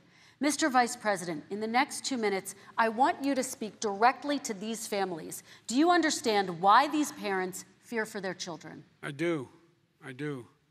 You know, my daughter is a social worker, and she's written a lot about this. She has her graduate degree from the University of Pennsylvania in social work. And you know, one of the reasons why I ended up working on the east side of Wilmington, Delaware, which is 90% African American, was to learn more about what was going on. What I never had to tell my daughter, if she's pulled over, make sure she puts, for a traffic stop, put both hands on top of the wheel and don't reach for the glove box because someone may shoot you. But a Black parent, no matter how wealthy or how poor they are, has to teach their child when you're walking down the street, don't have a hoodie on when you go across the street. Making sure that you, in fact, if you get pulled over, yes, yes, sir, no, sir, hands on top of the wheel, because you are, in fact, the victim, whether you're a person making child of a $300,000 a year person or someone who's on food stamps. The fact of the matter is there is institutional racism in America. And we have always said, we've never lived up to it, that we hold these truths to be self-evident. All men and women are created equal. Well, guess what? We have never, ever lived up to it, but we've always constantly been moving the needle further and further to inclusion, not exclusion. This is the first president to come along and says, that's the end of that. We're not going to do that anymore. We have to provide for economic opportunity, better education, better health care, better access to schooling, better access to opportunity to borrow money to start businesses. All the things we can do, and I've laid out a clear plan as to how to do those things, just to give people a shot. It's about accumulating the ability to have wealth as well as it is to be free from violence. President Trump, same question to you, and let me remind you of the question. I would like you to speak directly to these families. Do you understand why these parents fear for their children? Yes, I do. And again, he's been in government 47 years. He never did a thing except in 1994 when he did such harm to the Black community. And they were called, and he called them super predators. And he said that. He said it, super predators. And they have never lived that down. 1994, your crime bill, the super predators. Nobody has done more for the Black community than Donald Trump. And if you look, with the exception of Abraham Lincoln, possible exception, but the exception of Abraham Lincoln, nobody has done what I've done. Criminal justice reform. Obama and Joe didn't do it. I don't even think they tried because they had no chance at doing it. They might have wanted to do it, but if you had to see the arms I had to twist to get that done, it was not a pretty picture, and everybody knows it, including some very liberal people that cried in my office. They cried in the Oval Office. 2 weeks later, they're out saying, gee, we have to defeat him. Criminal justice reform, prison reform, opportunity zones with Tim Scott, a great senator from South Carolina. He came in with this incredible idea for opportunity zones. It's one of the most successful programs. People don't talk about it. Tremendous investment is being made. Biggest beneficiary, the Black and Hispanic communities, and then historically Black colleges and universities. After 3 years of coming to the office, I love some of those guys. They were great. They came into the office, and they said, I said, what are you doing? After 3 years, I said, why do you keep coming back? Because we have no funding. I said, you don't have to come back every year. We have to come back because President Obama would never give them long-term funding, and I did. 10-year long-term funding, and I gave them more money than they asked for because they said, I think you need more. And I said, the only bad part about this is I may never see you again, because I got very friendly with them, and they like me and I like them. But I saved historically black colleges and universities. Okay, and we're going to talk about both of your records, but your response to that, Vice President? My response to that is I never, ever said what he accused me of saying. The fact of the matter is, in 2000, though, after the crime bill had been in the law for a while, this is a guy who said, the problem with the crime bill, there's not enough people in jail. There's not enough people in jail. And go on my website, get the quote, the date when he said it. Not enough people. He talked about marauding gangs, young gangs, and the people who are going to maraud our cities. This is a guy who in the Central Park five innocent black kids, he continued to push for making sure that they got the death penalty. None of them were guilty of the crimes they were suggested. Look, and talk about granted, he did in fact let 20 people, he commuted 20 people's sentences. We commuted over 1,000 people's sentences. Over 1,000. The very law he's talking about is a law that, in fact, initiated by Barack Obama. And secondly, we're in a situation here where the federal prison system was reduced by 38,000 people under our administration. And one of these things we should be doing, there should be no minimum mandatories in the law. That's why I'm offering $20 billion to states to change their state laws to eliminate minimum mandatories and set up drug courts. No one should be going to jail because they have a drug problem. They should be going to rehabilitation, not to jail. We should fundamentally change the system, and that's what I'm going to do. But why didn't he do it 4 years ago? Why didn't you do that 4 years ago, even less than that? Why didn't you do it? You were vice president. You keep talking about all these things you're going to do, and you're going to do this. But you were there just a short time ago, and you guys did nothing. We did. You know, Joe, I ran because of you. I ran because of Barack Obama, because you did a poor job. If I thought you did a good job, I would have never run. I would have never run. I ran because of you. I'm looking at you now. You're a politician. I ran because of you. All right, Vice President Biden, your response to that, and then I do have some questions for both of you. Well, I tell you what, I hope he does look at me, because what's happening here is, you know who I am, you know who he is, you know his character, you know my character, you know our reputations for honor and telling the truth. I am anxious to have this race. I am anxious to see this take place. The character of the country is on the ballot. Our character is on the ballot. Look at us closely. Let me ask some follow-up. Please respond, and then we're going to have follow-up questions. If this stuff is true about Russia, Ukraine, China, other countries, Iraq, if this is true, then he's a corrupt politician. All right. So don't give me the stuff about how you're this innocent baby. Joe, they're calling you a corrupt politician. Nobody's President Trump, I want to stay on the issue of race. We're talking about the issue. From hell. President Trump, we're talking about race right now, and I do want to stay on the issue of race. President Trump, I have to respond to that. Please, because look, very quickly. There are 50 former national intelligence folks who said that what he's accusing me of is a Russian plant.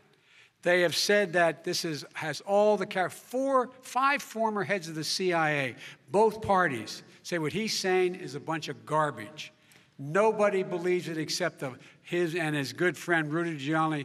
You mean the laptop is now another Russia hoax? That's exactly what. Is this where you're going? This is where he's going. The laptop is Russia. Gentlemen, I want to stay on the issue of race. You have to be kidding. Here we go again with Russia. We're going to continue on the issue of race. Mr. President, you've described the Black Lives Matter movement as a symbol of hate. You've shared a video of a man chanting white power to millions of your supporters. You've said that black professional athletes exercising their First Amendment rights should be fired. What do you say to Americans who say that kind of language from a president is contributing to a climate of hate and racial strife? Well, you have to understand, the first time I ever heard of Black Lives Matter, they were chanting pigs in a blanket, talking about police. Pigs, talking about our police. Pigs in a blanket, fry them like bacon. I said, that's a horrible thing. And they were marching down the street. And that was my first glimpse of Black Lives Matter. I thought it was a terrible thing. As far as my relationships with all people, I think I have great relationships with all people.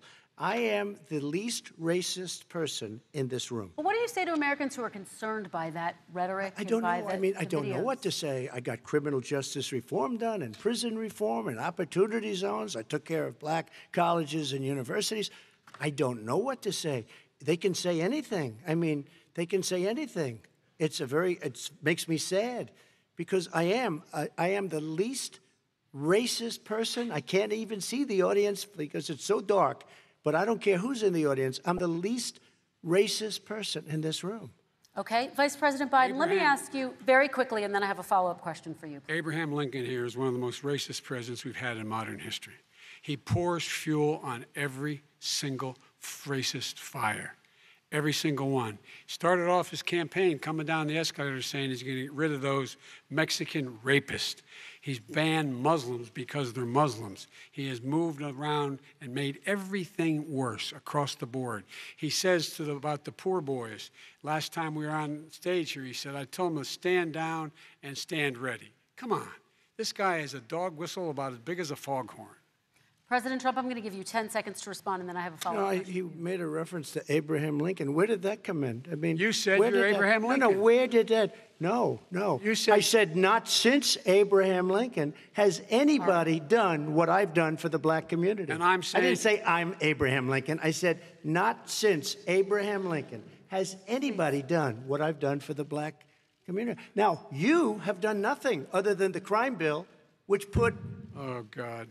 Tens of thousands of black men, mostly, in jail. All right, let me you know what? They remember Vice it President because Biden if you look at what's question. happening with the voting right now, let me ask they Vice remember President that Biden you treated them about very, very badly. Just take a look at what's happening out there. Vice President Biden, let me give you a chance to respond within this context. Crime bills that you supported in the 80s and 90s contributed to the incarceration of tens of thousands of young black men who had small amounts of drugs in their possession. They are sons, they are brothers, they're fathers, they're uncles, whose families are still to this day, some of them suffering the consequences. So speak to those families. Why should they vote for you? One of the things is that in the 80s, we passed 100%, all 100 senators voted for it, a bill on drugs and how to deal with drugs. It was a mistake.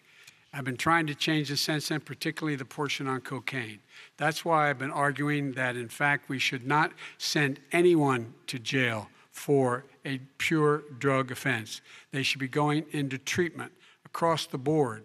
That's what we should be spending money on. That's why I set up drug courts, which were never funded by our Republican friends. They should not be going to jail for a drug or an alcohol problem. They should be going into treatment. That's what we've been trying to do. That's what I'm going to get done because I think maybe the American people have now seen that, in fact, it was a mistake to pass those laws relating to the drug. But they were not in the crime bill. But why didn't he get it done? See, it's all talk, no action with these politicians. Why didn't he get it done? That's what I'm going to do when I become president. You were vice president along with Obama as your president, your leader, for 8 years. Why didn't you get it done? You had 8 years to get it done. Now you're saying you're going to get it done because you're all talk and no action, Jim. We got a lot of it done. We released 38,000. We got 38,000 prisoners left from the. You got nothing done. 38,000 prisoners were released from federal prison. There were over 1,000 people who were given clemency. In fact, we're the ones that put in the legislation saying we could look at pattern and practice of police departments and what they were doing, how they were conducting themselves. I could go on, but we began the process. We lost an election. That's why I'm running to win back that election and change his terrible policy. I just asked one question. Why didn't you do it in the 8 years, a short time ago? Why didn't you do it? You just said, I'm going to do that. I'm going to do this. You put tens of thousands of mostly black young men in prison. Now you're saying you're going to undo that. Why didn't you get it done? You had 8 years with Obama. You know why, Joe? Because you're all talk and no action. All right, Vice President Biden, and then we're going to move on to the next section. We had a Republican Congress. That's the answer. Well, you got to talk them into it, Joe. Sometimes all right. You got to talk them into it. We're going to move on to our next section, like I did with criminal justice reform. I had to talk Democrats into it. Gentlemen, we're running out of time, so we got to get on to climate change, please. You both have very different visions on climate change. President Trump, you say that environmental regulations have hurt jobs in the energy sector. Vice President Biden, you have said you see addressing climate change as an opportunity to create new jobs. For each of you, how would you both combat climate change and support job growth at the same time? Starting with you, President Trump, you have 2 minutes uninterrupted. So we have the Trillion Trees program. We have so many different programs. I do love the environment, but what I want is the cleanest, crystal clear water, the cleanest air. We have the best, lowest number in carbon emissions, which is a big standard that I notice Obama goes with all the time. Not Joe. I haven't heard Joe use the term because I'm not sure he knows what it represents or means, but I have heard Obama use it. And we have the best carbon emission numbers that we've had in 35 years under this administration. We are working so well with industry, but here's what we can't do. Look at China, how filthy it is. Look at Russia. Look at India. It's filthy. The air is filthy. The Paris Accord, I took us out because we were going to have to spend trillions of dollars, and we were treated very unfairly. When they put us in there, they did us a great disservice. They were going to take away our businesses. I will not sacrifice tens of millions of jobs, thousands and thousands of companies because of the Paris Accord. It was so unfair. China doesn't kick in until 2030. Russia goes back to a low standard, and we kicked in right away. It would have destroyed our businesses. So, you ready? We have done an incredible job environmentally. We have the cleanest air, the cleanest water, and the best carbon emission standards that we've seen in many, many years. Vice President and we Biden. haven't destroyed our industries. Vice President Biden, 2 minutes to you, uninterrupted. Climate change and climate warming, global warming, is an existential threat to humanity. We have a moral obligation to deal with it. And we're told by all the leading scientists in the world we don't have much time. We're going to pass the point of no return within the next 8 to 10 years. 4 more years of this man eliminating all the regulations that were put in by us to clean up the climate, to limit limit of emissions will put us in a position where we're going to be in real trouble. Here's where we have a great opportunity. I was able to get both all the environmental organizations as well as labor, the people worried about jobs, to support my climate plan. Because what it does, it will create millions of new good-paying jobs. We're going to invest in, for example, 50,000 charging stations on our highways so that we can own the electric car market of the future. In the meantime, China is doing that. We're going to be in a position where we're going to see to it that we're going to take 4 million existing buildings and 2 million existing homes and retrofit them so they don't leak as much energy, saving hundreds of millions of barrels of oil in the process and creating significant number of jobs. And by the way, the whole idea of what this is all going to do, it's going to create millions of jobs, and it's going to clean the environment. Our health and our jobs are at stake. That's what's happening. And what right now, by the way, Wall Street firms indicated that my plan will in fact create 18.6 million jobs, 7 million more than his. This is from Wall Street. And I'll create $1 trillion more in economic growth than his proposal does. Not on climate, just on the economy. President Trump, you're Today came out and said very strongly, $6,500 will be taken away from families under his plan, that his plan is an economic disaster. If you look at what he wants to do, if you look at his plan, his environmental plan, you know who developed it? AOC +3. They know nothing about the climate. I mean, she's got a good line of stuff, but she knows nothing about the climate. And they're all hopping through hoops for AOC +3. Look, their real plan costs $100 trillion. If we had the best year in the history of our country for 100 years, we would not even come close to a number like that. When he says buildings, they want to take buildings down because they want to make bigger windows into smaller windows. As far as they're concerned, if you had no window, it would be a lovely thing. This is the craziest plan that anybody has ever seen. And this wasn't done by smart people. This wasn't done by anybody. Frankly, I don't even know how it can be good politically. Right. They want to spend $100 trillion. That's their real number. He's trying to say it was 6. It's $100 trillion. They want to knock down buildings and build new buildings with little, tiny, small windows. I mean, and many other things. Okay. And many other things. Let me have the Vice President respond, and we're running out of time, and we have a lot more questions to get to. Country. So let's hear from the Vice President. I have a number more questions. I don't know where he comes from. I don't know where he comes up with these numbers. Queens. $100 trillion. Give me a break. This plan was, endorsed by every major environmental group and every labor group. Labor, because they know the future lies. The future lies in us being able to breathe, and they know there are good jobs in getting us there. And by the way, the fastest growing industry in America is solar energy and wind. He thinks wind causes cancer, windmills. It's the fastest growing jobs, and they pay good prevailing wages, $45, $50 an hour. We can grow and we can be cleaner if we go the route I'm proposing. President Trump, Excuse me. please respond, and then I have some follow-ups. We are energy independent for the first time. We don't need all of these countries that we had to fight war over because we needed their energy. We are energy independent. I know more about wind than you do. It's extremely expensive, kills all the birds. It's very intermittent. It's got a lot of problems, and they happen to make the windmills in both Germany and China. And the fumes coming up, if you're a believer in carbon emission, the fumes coming up to make these massive windmills is more than anything that we're talking about with natural gas, which is very clean. One other thing. Find me a scientist who said that. I love solar, but solar doesn't quite have it yet. It's not powerful yet to really run our big, beautiful factories that we need to compete with the world. So false. It's all a pipe dream. But you know what we'll do?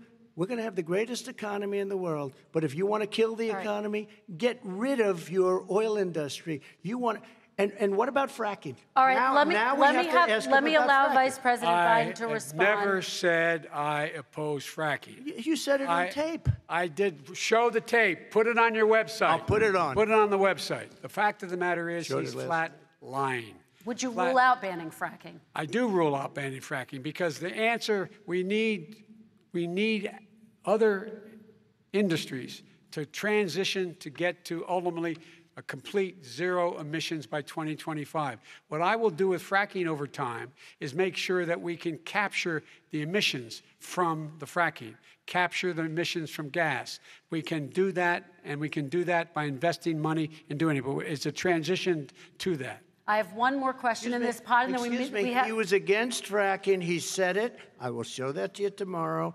I am against fracking. Until he got the nomination, went to Pennsylvania, then he said, but you know what, Pennsylvania? He'll be against it very soon because his party is totally against it. Fracking on federal land, I said. No fracking or oil on federal land. Let me ask this final question in this section, and then I want to move on to our final section.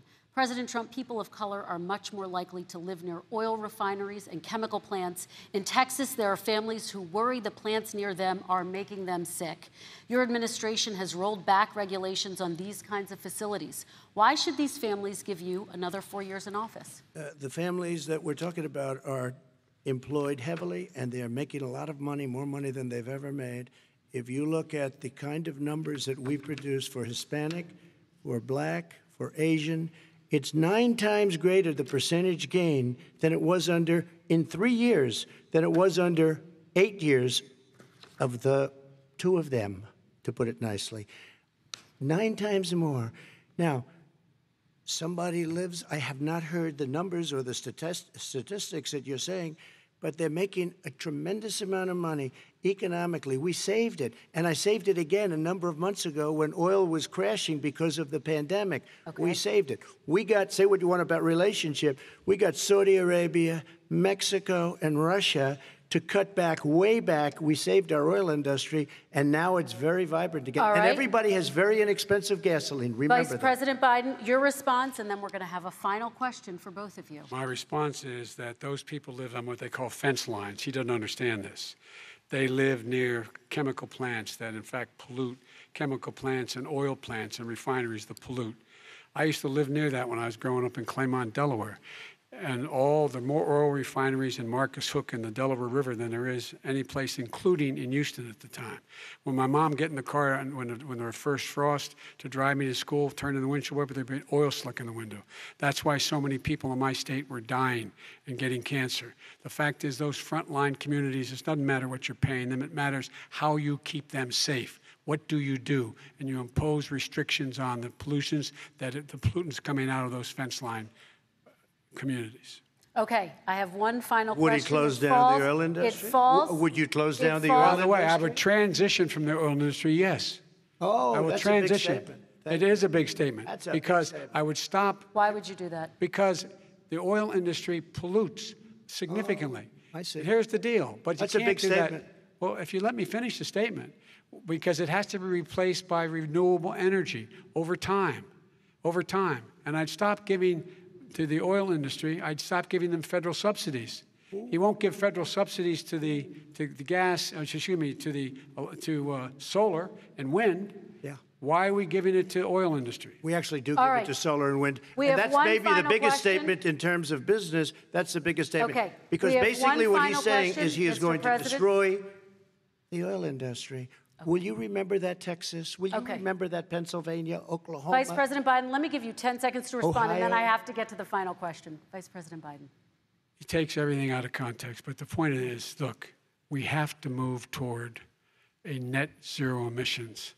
The first place to do that by the year 2035 is in energy production, by 2050 totally. All right. One Is he gonna final get question China to both do of it? you. No, we're finished with Is this. he We going have to to get move on China to to our do it? final question. We No, have to I'm move going on to to our final rejoin Paris question. Accord and make China abide by what they agreed to. All right, That'll this cost you is $1 about trillion. leadership, gentlemen.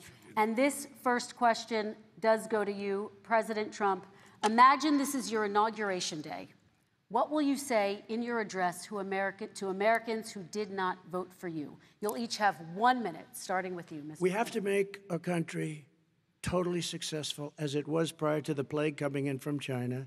Now we're rebuilding it, and we're doing record numbers, 11.4 million jobs in a short period of time, et cetera. But I will tell you, go back. Before the plague came in, just before, I was getting calls from people that were not normally people that would call me. They wanted to get together. We had the best black unemployment numbers in the history of our country. Hispanic, women, Asian, people with diplomas, with no diplomas, MIT graduates, #1 in the class. Everybody had the best numbers. And you know what? The other side wanted to get together. They wanted to unify. Success is going to bring us together. We are on the road to success. But I'm cutting taxes, and he wants to raise everybody's taxes, and he wants to put new regulations on everything. He will kill it. If he gets in, you will have a depression, the likes of which you've never seen. Your 401ks will go to hell, and it'll be a very, very sad day for this country. All right. Vice President Biden, same question to you. What will you say during your inaugural address to Americans who did not vote for you? I will say, I'm an American president. I represent all of you, whether you voted for me or against me. And I'm going to make sure that you're represented. I'm going to give you hope. We're going to move. We're going to choose science over fiction. We're going to choose hope over fear. We're going to choose to move forward because we have enormous opportunities to make things better. We can grow this economy. We can deal with the systemic racism. And at the same time, we can make sure that our economy is being run and moved and motivated by clean energy, creating millions of new jobs. And that's the fact. That's what we're going to do. And I'm going to say, as I said at the beginning, what is on the ballot here is the character of this country. Decency, honor, respect, treating people with dignity, making sure that everyone has an even chance. And I'm going to make sure you get that. You haven't been getting it the last 4 years. All right. I want to thank you both for a very robust hour and a half, a fantastic debate. Really appreciate it. President Trump, former Vice President Joe Biden, thank you to Belmont University for hosting us tonight. And most importantly, thank you to those watching tonight. Election Day is November 3rd. Don't forget to vote. Thank you, everyone, and have a great night. Thank you.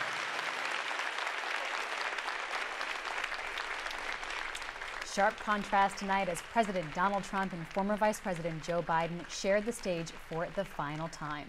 The coronavirus, immigration, foreign policy, race relations, environmental justice. Kristen Welker, the moderator, hit on a lot of topics tonight in these 90 minutes, and it was a night for the history books where voters get to write the ending.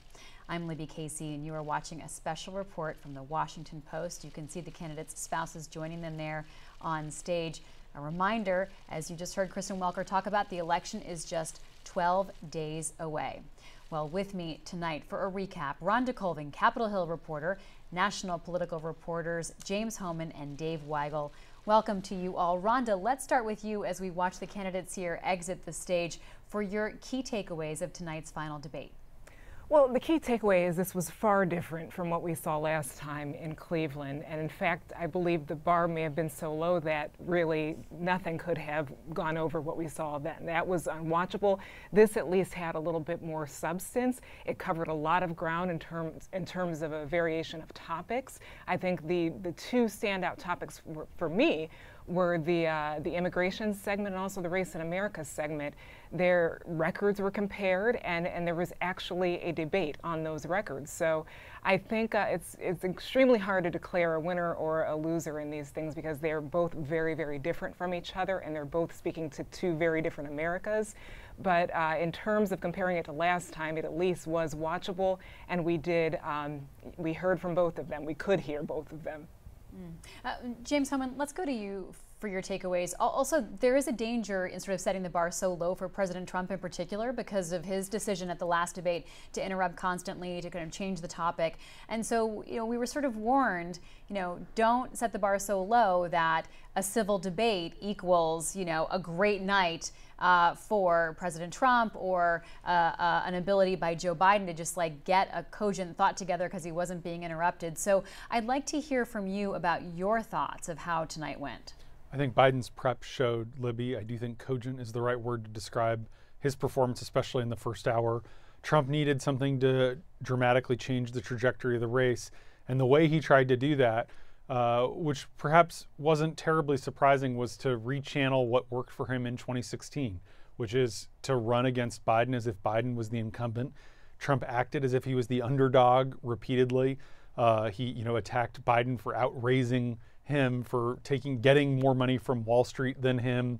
When he was pushed on child separation, he blamed the Obama administration for building the cages that he put the kids who he separated from their parents into. When he was pressed on Russia, Trump attacked the Obama-Biden administration for letting Russia annex Crimea. It really was reminiscent in a lot of ways of the final debate of the 2016 campaign. And it reflects, I think, a Trump desire to do what he knows worked for him before. And so the president was certainly more subdued again in the first hour. He sort of, I think, got pepped up a little bit in that last half hour. But I didn't see anything tonight. I thought both sides put their best foot forward. Ultimately, we have the worst public health crisis since 1918, the worst economy since 1933, and the worst racial strife since 1968. That's a very bad recipe for an incumbent, and Trump couldn't change those facts tonight. So I'm not sure this meaningfully changes the race. Dave Weigel, let's bring you into the conversation. Let's get your reflections. Well, the mute button I expected going in would be more helpful for the president, who cannot resist talking over, interrupting, scoring a point. I think it helped Biden, who is not as adroit as some Democratic nominees in answering a question, landing it completely. One thing that the Trump people wanted was just because they really are bought in on the let's make Biden seem feeble to everybody thing, is there's moments where he was searching for a word. He didn't ever lose one. I mean, the closest he came, I think, was calling the Proud Boys poor boys at one point. But that's the theater criticism stuff. In substance, I thought it was fascinating that the president absolutely abandoned the law and order stuff that he had focused on for much of the campaign, for really months. Well, the exchange on criminal justice reform, on race, it was entirely about what he'd done for Black America. No Antifa, none of the stuff he'd used. And I thought, in terms of finding a way to hit Biden, that was effective, because Biden prepped. Biden has prepped many times and answered many times defund the police questions. Having him out there for a few minutes defending the criminal justice record of the Obama administration, he just had to matter-of-factly say Republicans blocked him what they wanted to do. But in terms of what Biden was able to deliver, I thought after the VP debate, a moment that didn't get enough attention because it wasn't that flashy, was Kamala Harris talking about decriminalizing marijuana.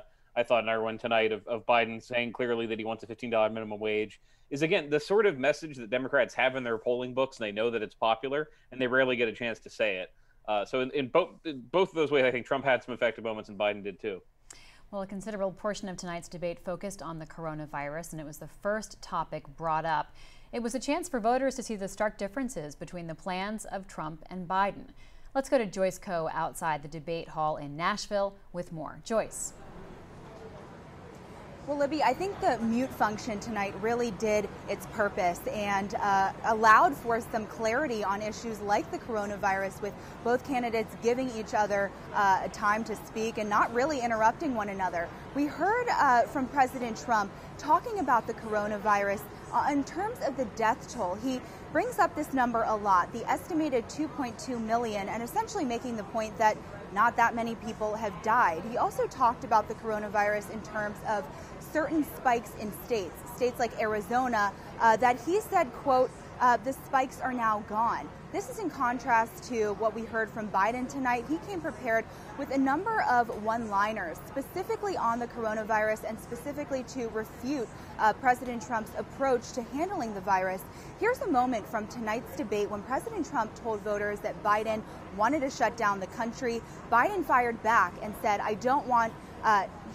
he said, I'm not going to shut down the virus.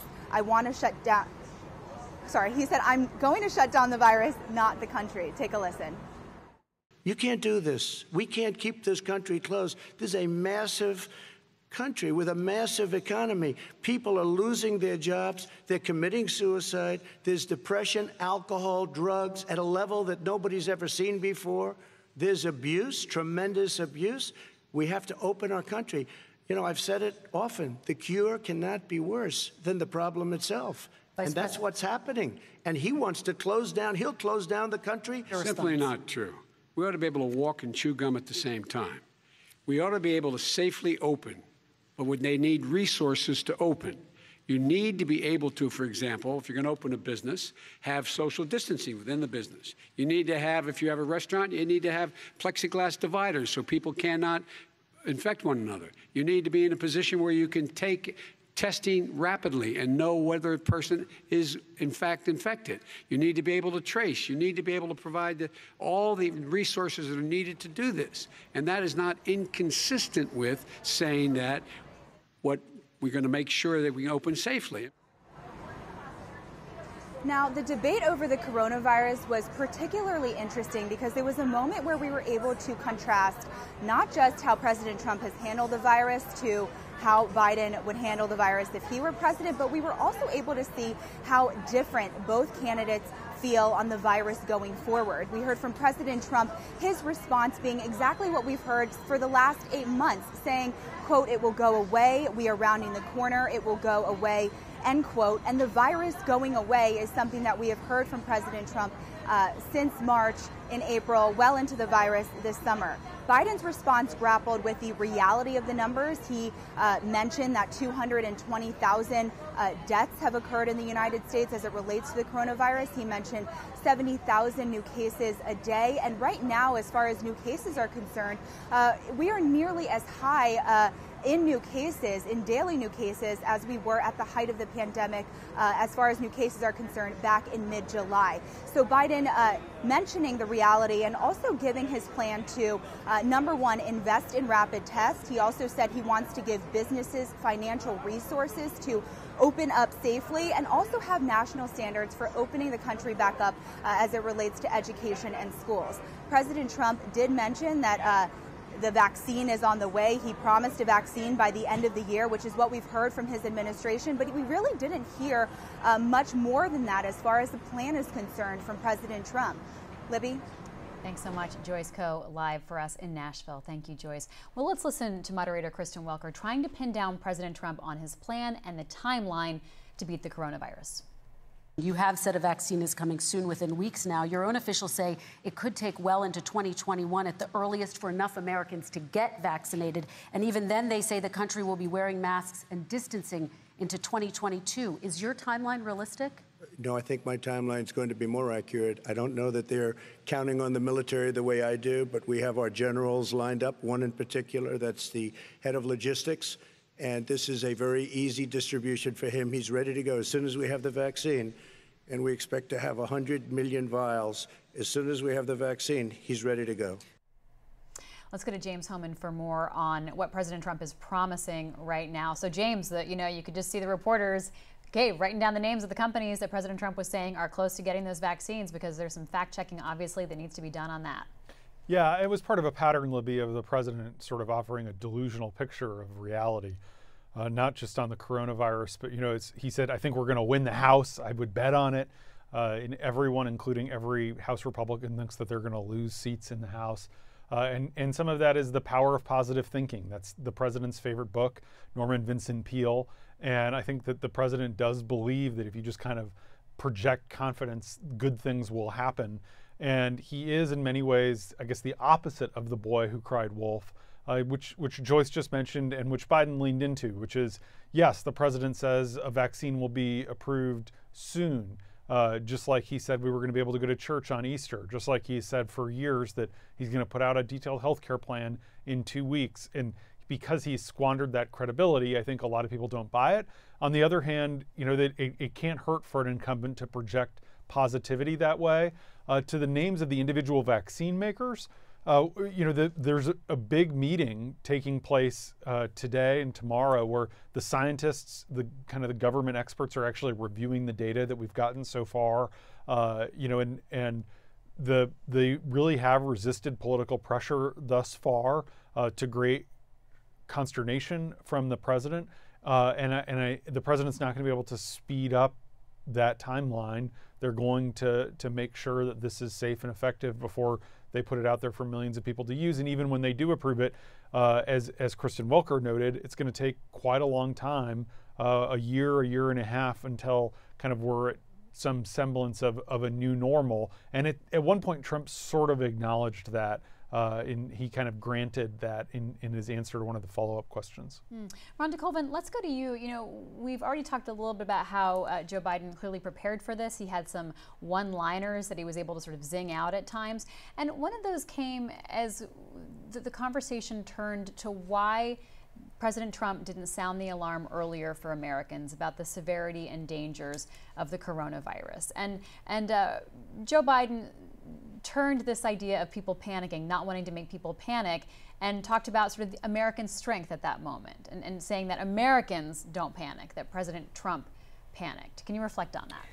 Yeah, that was a very effective tool for Biden to come back with that reporting from Bob Woodward, who published the tapes where Trump said that the virus was going to be dangerous, it was airborne, but yet he did not want to panic everyone, and that is why he was not forthcoming with what he knew and the level of danger the coronavirus was. So that is something that is so memorable for all Americans. So for Joe Biden to bring that up quickly, again, points the finger back at Donald Trump that this virus got out of control. It was a very quick way to reference back that this administration failed the American people when it came to figuring out a way that across the nation would have addressed the issue when it first started. So that's something that if people at home don't understand the ins and outs of the policy that was discussed or foreign affairs that were discussed, everybody can understand when the president withheld information for reasons he says were to not panic anyone. Dave Weigel, there are moments where President Trump was trying to paint Joe Biden in one light, but then kind of doing a total 180 and showing the opposite side of that coin. For example, saying that he was taking money from Wall Street, cozying up to Wall Street, but on the other hand, a little while later, Dave, talking about how the stock market would essentially tank if there's a President Biden. We see the same thing on the question of racial justice and the crime bill. So talk about this President Trump wanting to have it both ways and how well some of those arguments stick. Well, we don't know how well they stick. The president, I think, never has gotten over his habit of bringing things back to shorthand Fox News stuff. I mean, this is somebody who translates in real time what he's seeing on Fox and Friends to tweets and sometimes policy. So he referred to some stuff, I think, that just is going to go over people's heads. And I notice some Republican strategists will say, look at what people are Googling to prove that this is going to work. When most cases, let's say you Google Biden and fracking right now, you're going to find the fact checks about how Biden's not for getting rid of all fracking. He just wants to get rid of the new fracking on federal lands, et cetera. So I think you're right, though, that the presentation he gave was something he does at the rallies, which is focus on things that I did in the first 3 years of my presidency and things theoretically I could do but won't explain in my second term. That's what he wants to deliver, and that's the trouble in scoring this beyond seeing what positions everybody staked out, is both of them are much more effective at just delivering what they have honed in their speeches, in their prep, and in their advertising. Even I saw some Republicans saying they can exploit Biden talking about transitioning away from the oil industry. That is something he's talked about. That's, if you watch an ad right now for BP or Chevron, that's all they talk about is energy company, but not necessarily oil company. So I didn't see either person make the kind of error that they would want back. Let's go to James for more on that question of transitioning away from oil. Surrogates for President Trump are saying that this is a big headline from the night for them. So President Trump, even in the moment, said this is a big deal here. So let's talk about what Joe Biden said and how this is so relevant to voters in crucial states. It's huge in Western Pennsylvania, which is where Trump ran up his margins in 2016, vastly exceeding, what the numbers Mitt Romney got in 2012. And two new polls in the last 2 days show Texas neck and neck. This certainly, even just kind of hinting and using fear-mongering tactics, could really help the president, with kind of people who work in the energy industry in the Houston suburbs who may be uncomfortable with Trump. But the language itself is actually pretty consistent. Entirely consistent, actually, with what Biden was saying in his stump speech during the Democratic primaries. And I think it does speak to the broader reality tonight, which is that Trump didn't necessarily make a compelling case or offer a rationale for why he should get a second term. Instead, he focused on warning people why they should not vote for Biden, why Biden is scary, why they should be afraid of him. And that fits with what I was saying a couple minutes ago about Trump acting sort of like the underdog, Trump in some ways trying to pretend like Biden is almost the incumbent president, which worked against Hillary Clinton. And I think that was really encapsulated during that last exchange on energy and fracking and Trump saying, I know more about wind than you do, and all of that. Well, stay with us. More analysis from the newsroom of the Washington Post in just a moment. As business moves forward, we're changing the way things get done, like how we redefine collaboration and keep our customers happy. You can rely on AT&T to help keep your business connected. This is a special report from the Washington Post on Debate Night in America. I'm Libby Casey with you from our newsroom, and I'm joined by Rhonda Colvin, James Hohman, and Dave Weigel. Rhonda, there were moments where Joe Biden expressed regret or talked about mistakes that were made during the course of his elected life. He talked about immigration. He talked about the crime bill. Let's talk both about his use of words and how he framed those past policies, and then also what it means to do some course correcting. Yeah, that was pretty significant when he talked about the Obama-Biden immigration reforms, and he talked about going back to the table when he's president. So that sort of distanced himself from the administration that he was formerly a part of. And then when it comes to the crime bill, he did talk about mistakes made there, he feels. But that's always an interesting debate about the crime bill and his involvement in it. I know last year a lot of people thought that would be the one Achilles heel for him if he became the nominee, his vote for that, and how it possibly could have fed mass incarceration in the nation. But historians, when you look at it, and I've done research on this for a story that I did last year, a lot of historians aren't quite sure if it singularly contributed to mass incarceration, but he still is trying to distance himself from his role in that bill. In fact, I spoke with Majority Whip in the House, James Clyburn, who last year for this story, he told me that he still supported his own vote for the crime bill. So there's a lot of mixed history and mixed feelings about that crime bill. But of course, Joe Biden, he was prepared for that question. He got it a lot when he was a primary candidate. He got it again when in the Cleveland debate. So it's something that he's very prepared to talk about and kind of distance himself from that vote.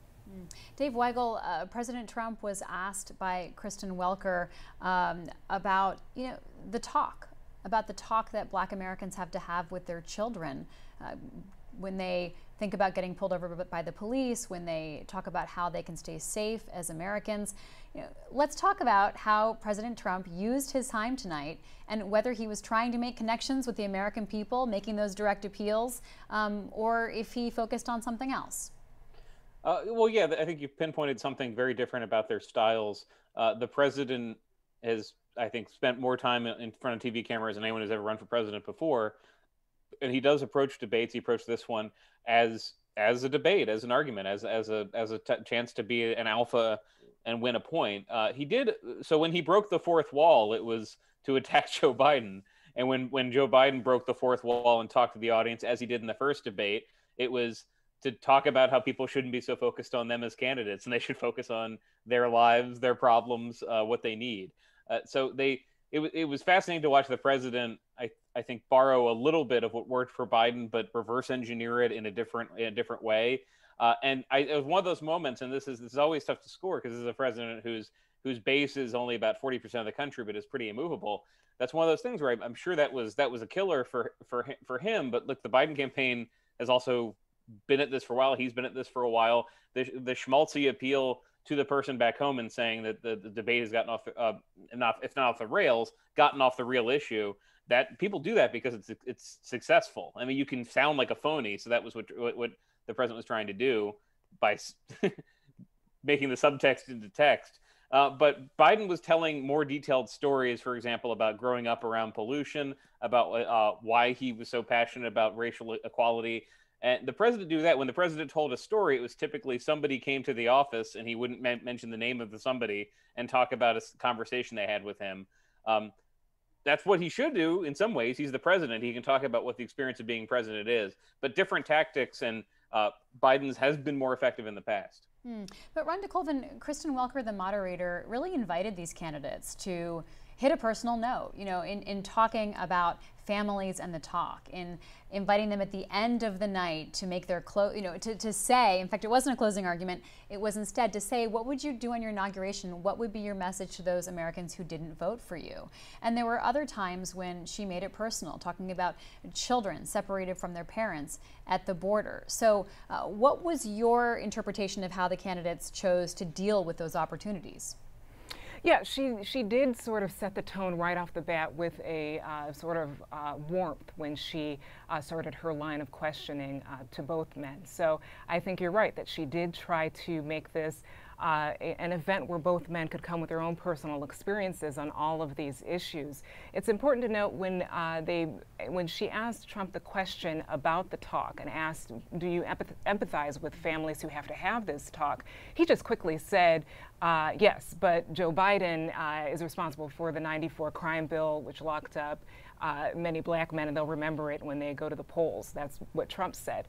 So even though she was trying to gave them a lot of space to come with their own feelings on some kitchen table and personal issues, sometimes Trump just pivoted to what attacks to Biden.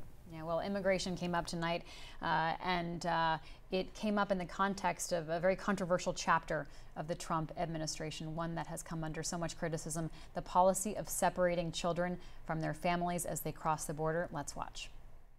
Parents were ripped, their kids were ripped from their arms and separated. And now they cannot find over 500 sets of those parents, and those kids are alone. Nowhere to go. Nowhere to go. It's criminal. It's criminal. Let me ask Kristen, you about I will say this. They went down. We brought seconds, reporters, everything. They are so well taken care of. They're in facilities that were so clean. But some of them haven't been reunited But with their just ask families. one question. Who built the cages? I'd love you to ask him that. Who built the cages? Let me ask. That's earlier tonight. James Hohmann, let's go to you to give some clarity on this. So this is a low point of the Trump presidency. They did it in secret for a year as part of a pilot program. Then they announced that they were separating children from their parents in what was intended to be a deterrent to people crossing the border illegally. It was a kind of a poorly designed and implemented effort. There was broad public blowback, including from Republicans, so they ditched it. Interestingly, the president did not make an effort to substantively defend this policy, which he did champion, and instead tried to pivot and blame Biden, again acting like he was the challenger and Biden was the incumbent. Biden distanced himself a little bit from the Obama administration policy, which was a vulnerability for him in the primary. Julian Castro attacked Biden pretty hard for child separation, kind of some of the underlying policies existed in the Obama administration, although it wasn't anything like what Trump did. And this is one of those things that is important for a couple of reasons. One, it has really hurt Trump in the suburbs. This is kind of, it has made the president look callous and heartless, also incompetent. His numbers have been very steady, as Dave was noting a minute ago, but they did take a hit in a significant way during the family separation crisis. The second thing is the Latino vote, which is pivotal in Arizona and Nevada. Florida, it's a different dynamic. It's not as top of mind an issue, but it comes up in Texas. And one of Biden's real struggles has been that he is not galvanizing Latino voters the way that Hillary Clinton did. He's underperforming in some ways. Trump has made inroads with some parts of that community. And so this conversation came up in the debate tonight because there was a report that a federal judge put out that said, earlier this week, the more than 500 kids still don't know where their parents are. The government can't find them. They were deported after they were taken away from their parents. And so now the kids are here and the parents are back in Central and South America.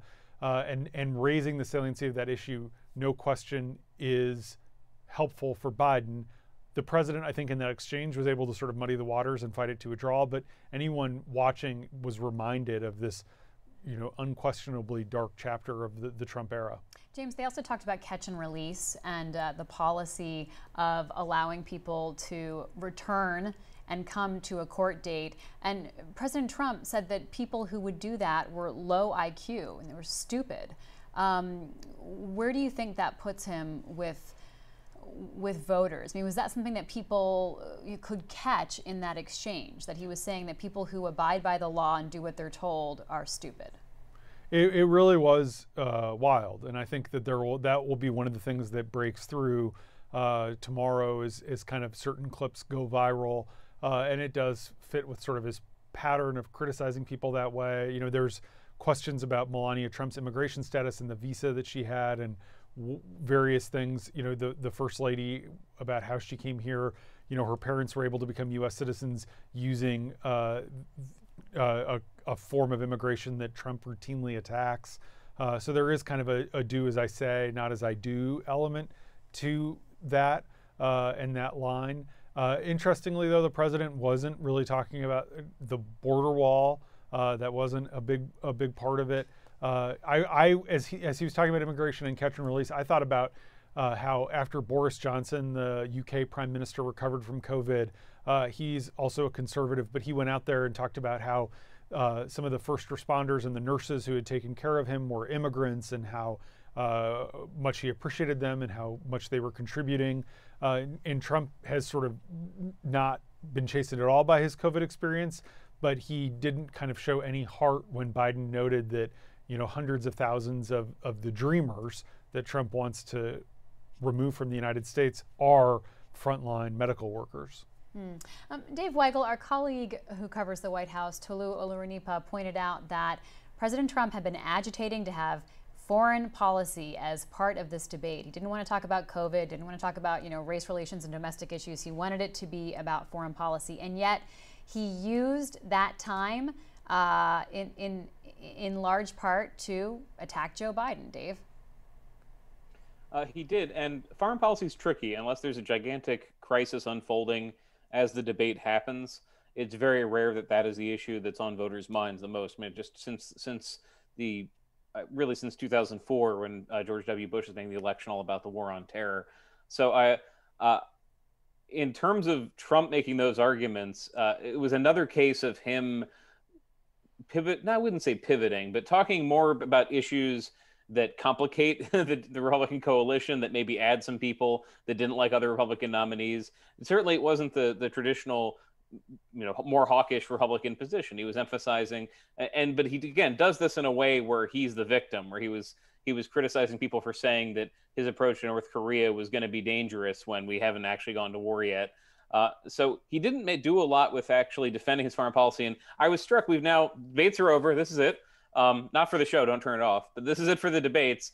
And he's never mentioned these agreements negotiated between Israel, Bahrain, and the UAE, Were they a huge deal that voters care about? No. They were part of a Trump campaign ad. They were part of an effort by Jared Kushner to put points on the board, wins on the board, reintroduce Trump in the final days as an effective world figure. And he never mentioned that. That never really came up. And again, his habit of being drawn into a direct attack on the person he's arguing with at that moment, in some ways it's effective. The side effect is that he ends up not really defending in a coherent, memorable way that part of his presidency. Yeah, and Dave, what Toulouse was pointing out was that half of the national security section had Trump explaining why he hadn't released his taxes yet. That's what the conversation ended up coming back to, Dave. Right, and I don't think I mentioned some chatter I saw online about the oil and gas section. The subtext of that I saw was that just the Hunter Biden section, there's a risk to saying, hey, in advance, six hours in advance, several days in advance, we're going to bring this issue up. That gives not just Joe Biden, but that gives a moderator a chance to think how to ask this in a way that gets people off their talking points. She did so, and he is so defensive and so, frankly, hard to believe on the tax issue. I mean, I was surprised. Not much surprises me. I was surprised in October 2020 that he's still using his tax answer from the summer of 2015, which is that eventually he'll release them. But yes, he, instead of just pivoting back to a bigger issue, it's not with outside of Trump's powers to do what Joe Biden does and say this, in so many words, this round is getting ridiculous. Let me talk to you directly about something that you care about. He didn't do it. He defended the taxes. I don't think many voters were saying I'm waiting with bated breath to hear him talk more about foreign policy, but he certainly didn't get what he wanted out of that section. No, and it's an opportunity, of course, to see him presidential and like you're the commander-in-chief of the free world, as they say. Well, let's go to Rhonda Colvin. This debate obviously went so much more smoothly than the last one, Rhonda. So Kristen Welker got a lot of topics in there. She kept them to time. And even though there was that, muting of the microphones for that 2-minute portion, let's remember that the microphones were not muted the rest of the time, and so it was up to Kristen Welker to keep things running. What's your reflection on how this went overall?